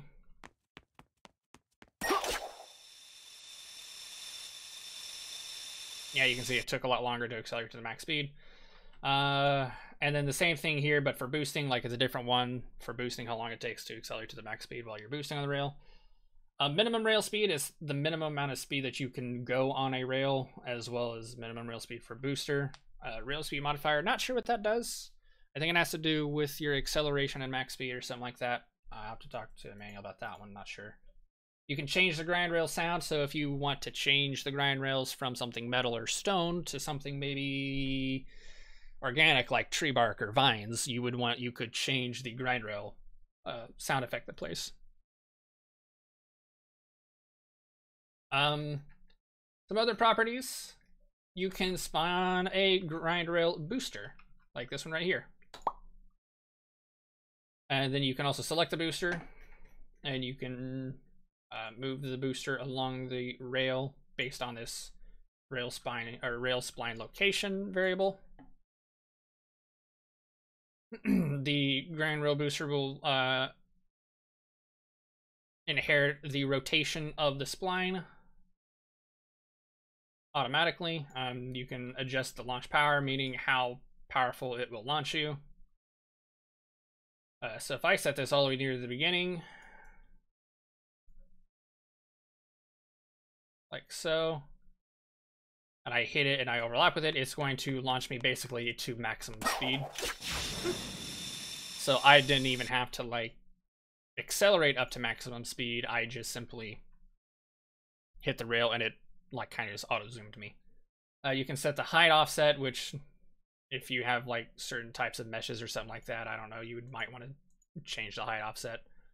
You can change its rotation, so you can tell it to like launch me in the opposite direction. Is rotate player while with booster. If that is turned on and the rotation is set into the opposite direction, it should rotate you backwards. It doesn't, but that is a different bug. That's what that there does. As you can see, even though the rotation was off, is rotate player with booster. If I were rail grinding in the opposite direction of the booster, it would rotate me correctly, like so. If I turn that off, I think what it will do, yeah, it'll just rotate me, or it'll boost me in the direction that I'm moving rather than the rail is moving. This is currently bugged right now, but hopefully we can get it fixed relatively soon. Simply by pressing this button, you will spawn in the actor, but you can also technically move these actors on their own. I go to Objects, Grind Rail Booster, those are the assets. The Grind Rail Booster right here. If you want, what you can do is you can set a parent simply by doing that, and then it will correct itself, like so. That's another way you can add these. You can either pull it out and assign a parent, or you can select a spline and simply press a button to spawn in the actor. So there's two different ways you can do it. You can set these out and they can work independently. If you pull these out without a grind rail having set it, you can set this to independent, meaning it will still launch you if you overlap with them. Kind of like that. They don't work very well, but if you wanted to, you could do that.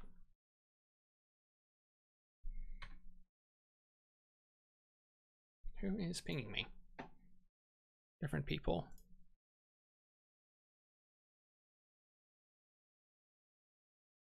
The last thing you mainly need to know. Oh, here's a new thing that we have. This is actually brand new. Let me pull out some stuff to prep for it.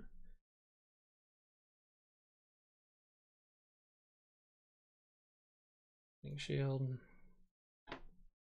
and Wisp capsule.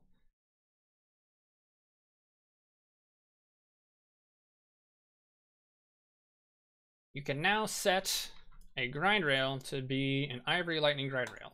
If you do so, the mesh will update to this thing right here, which mesh still has some issues with it, but I think Reese literally just imported it today, so it's not perfect, but that's totally understandable.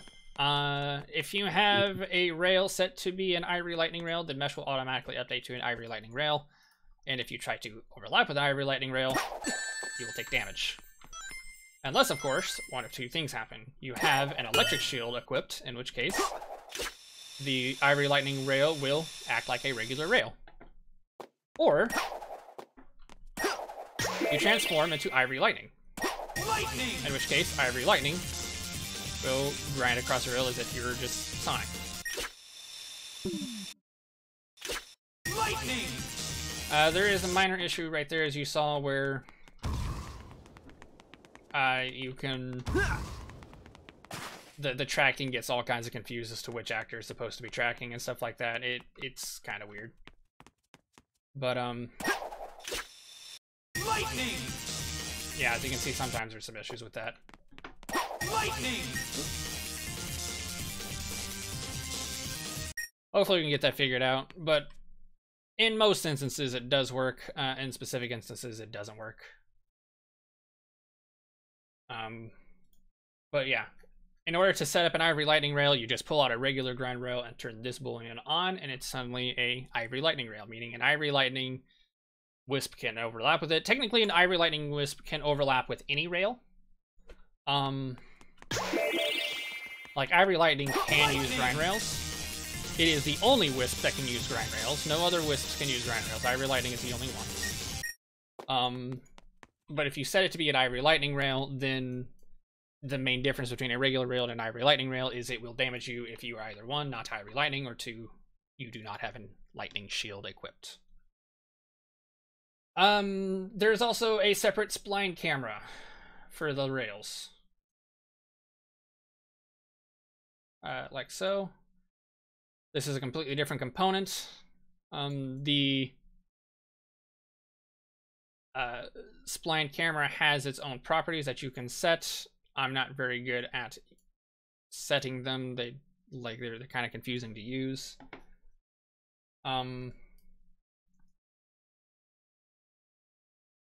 What you can do is you can see that there's a little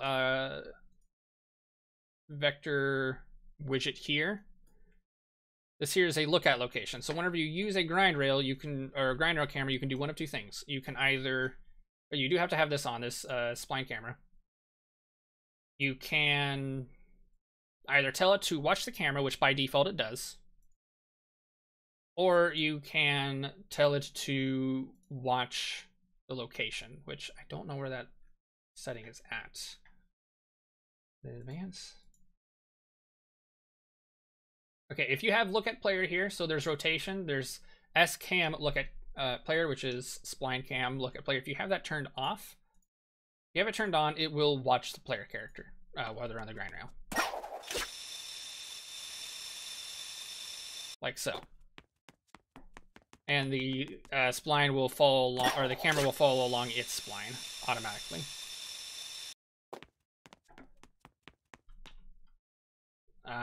If you have that turned off, instead what it will do is whenever player character overlaps with the rail, it's supposed to look at the location, but it clearly doesn't at the moment. I have to talk to Emmanuel about that one. He's the one that set it up. A whole bunch of different settings on the grind rail camera that I don't quite understand because I've never actually looked into it. But if you understand anything about spline and cameras in like interping in, interping out, things like that, it shouldn't be super difficult for you to pick up.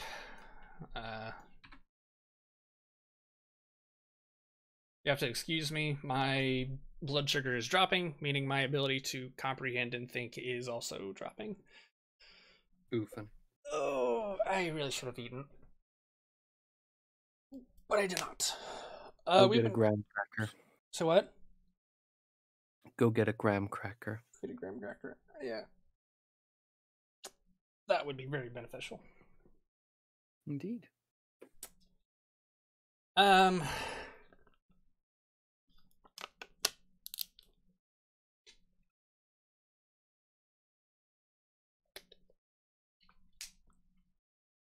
But yeah, I wanted to go over character splines and spline pathing, but I don't think I will be able to.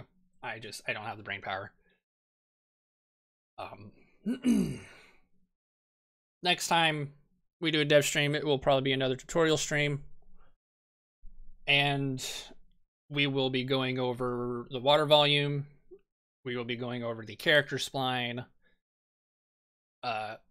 And we will also be going over the switch interface.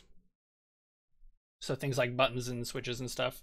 We've gone over most of all the stage objects. I think the main one we didn't really go over were We didn't really go over warp rings, which are fine. We can go over warp rings next time. Falling platform doesn't really matter. We didn't go over the cannon, but a lot of what the cannon is similarly to like the springs and stuff like that. Cannons kind of just do the same thing. I think the main difference between a cannon and a spring and a launch pad and stuff like that is cannons don't have a non-pre-calculated mode, meaning they don't simply launch you at an angle. Or they can't simply just launch you. Actually, I think they can, it's just we never really tested it. Yeah, launch power here. We don't really use it. Cannons are best used if you have a pre-calculated launch. We'll go over that next time, though. It's not super complicated. We also didn't go over skydive volume. Skydiving volumes are super simple to my knowledge, if I remember right. Yeah, there isn't really any properties to a skydive volume. You don't have to change any of the components with the skydive volume. All you got to do is make sure you don't spawn in the skydive volume. You can't spawn a player in the skydive volume. And you also have to make sure the end of the skydive volume is empty. We will probably add settings to add collision to it if you want, so that way you have to be confined within the skydive volume.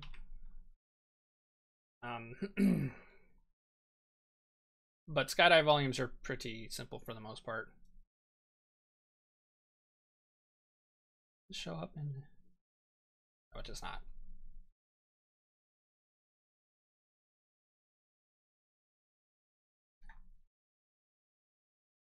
It's visible and hidden in game is off unless it's... No? That's weird.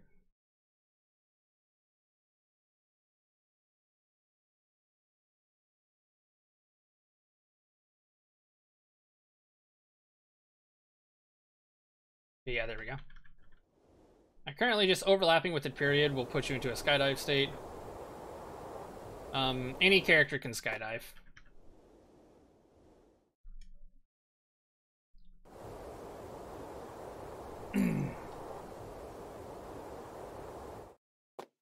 So yeah, skydive volumes are pretty simple. As long as you are able to exit one, you will not have any issues. Whether that be on the sides or the bottom, we will probably eventually add options to allow you to add collision to it, so that way you can only enter the top and only exit the bottom.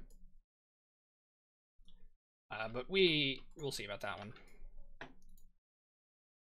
And then there's the death plane.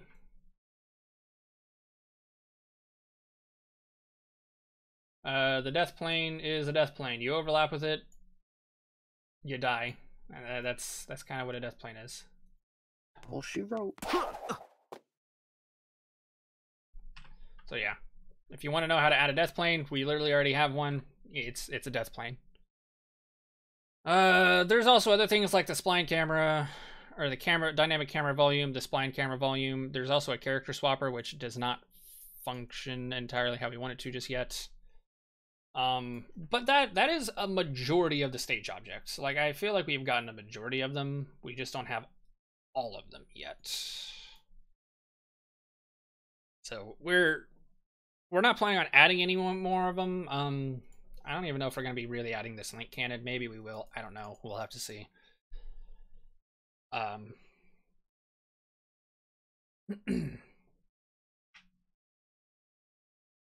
So that's gonna be it for this stream. This dev stream, I'm gonna try and get it out as early as I can because it's another tutorial one, meaning I got to like I probably won't be editing it, but I will be, like, you know, putting a bunch of like timestamps and stuff in the description for it. So our next dev stream will be on the 13th, which... Is there something happening on the 13th? No. Okay. It's like next month is June. Yeah. When does Origins come out? Is that the 23rd? 23rd. Yeah, okay. I was off by 10 days. So yeah, the next dev stream will be on the 13th, June 13th. We've got news happening on the 7th and the 8th, or is it the 8th and the 9th for Frontiers and Prime? You're talking about the Summer Games Fest? Yeah, and also Prime Yeah. is getting shown off the day before. Yeah. One of the, well, I'll probably be going live for those, just like do a live reaction. But that's not related to the dev stream stuff. But yeah, we'll be there for that, and obviously we're also going to be doing a live playthrough of Origins on the 23rd. So yeah, this will be live next for another dev stream on the 13th. The next this will be uploaded as soon as possible. At the latest, it'll be the 6th, but hopefully I'll be able to get it up earlier. So if anyone has any questions, you can like add them to the comments of the YouTube video, and I'll try and go over them on the next dev stream whenever I see them. So until next time, we will be seeing everybody then, and I hope you'll have a great rest of your evening. Bye.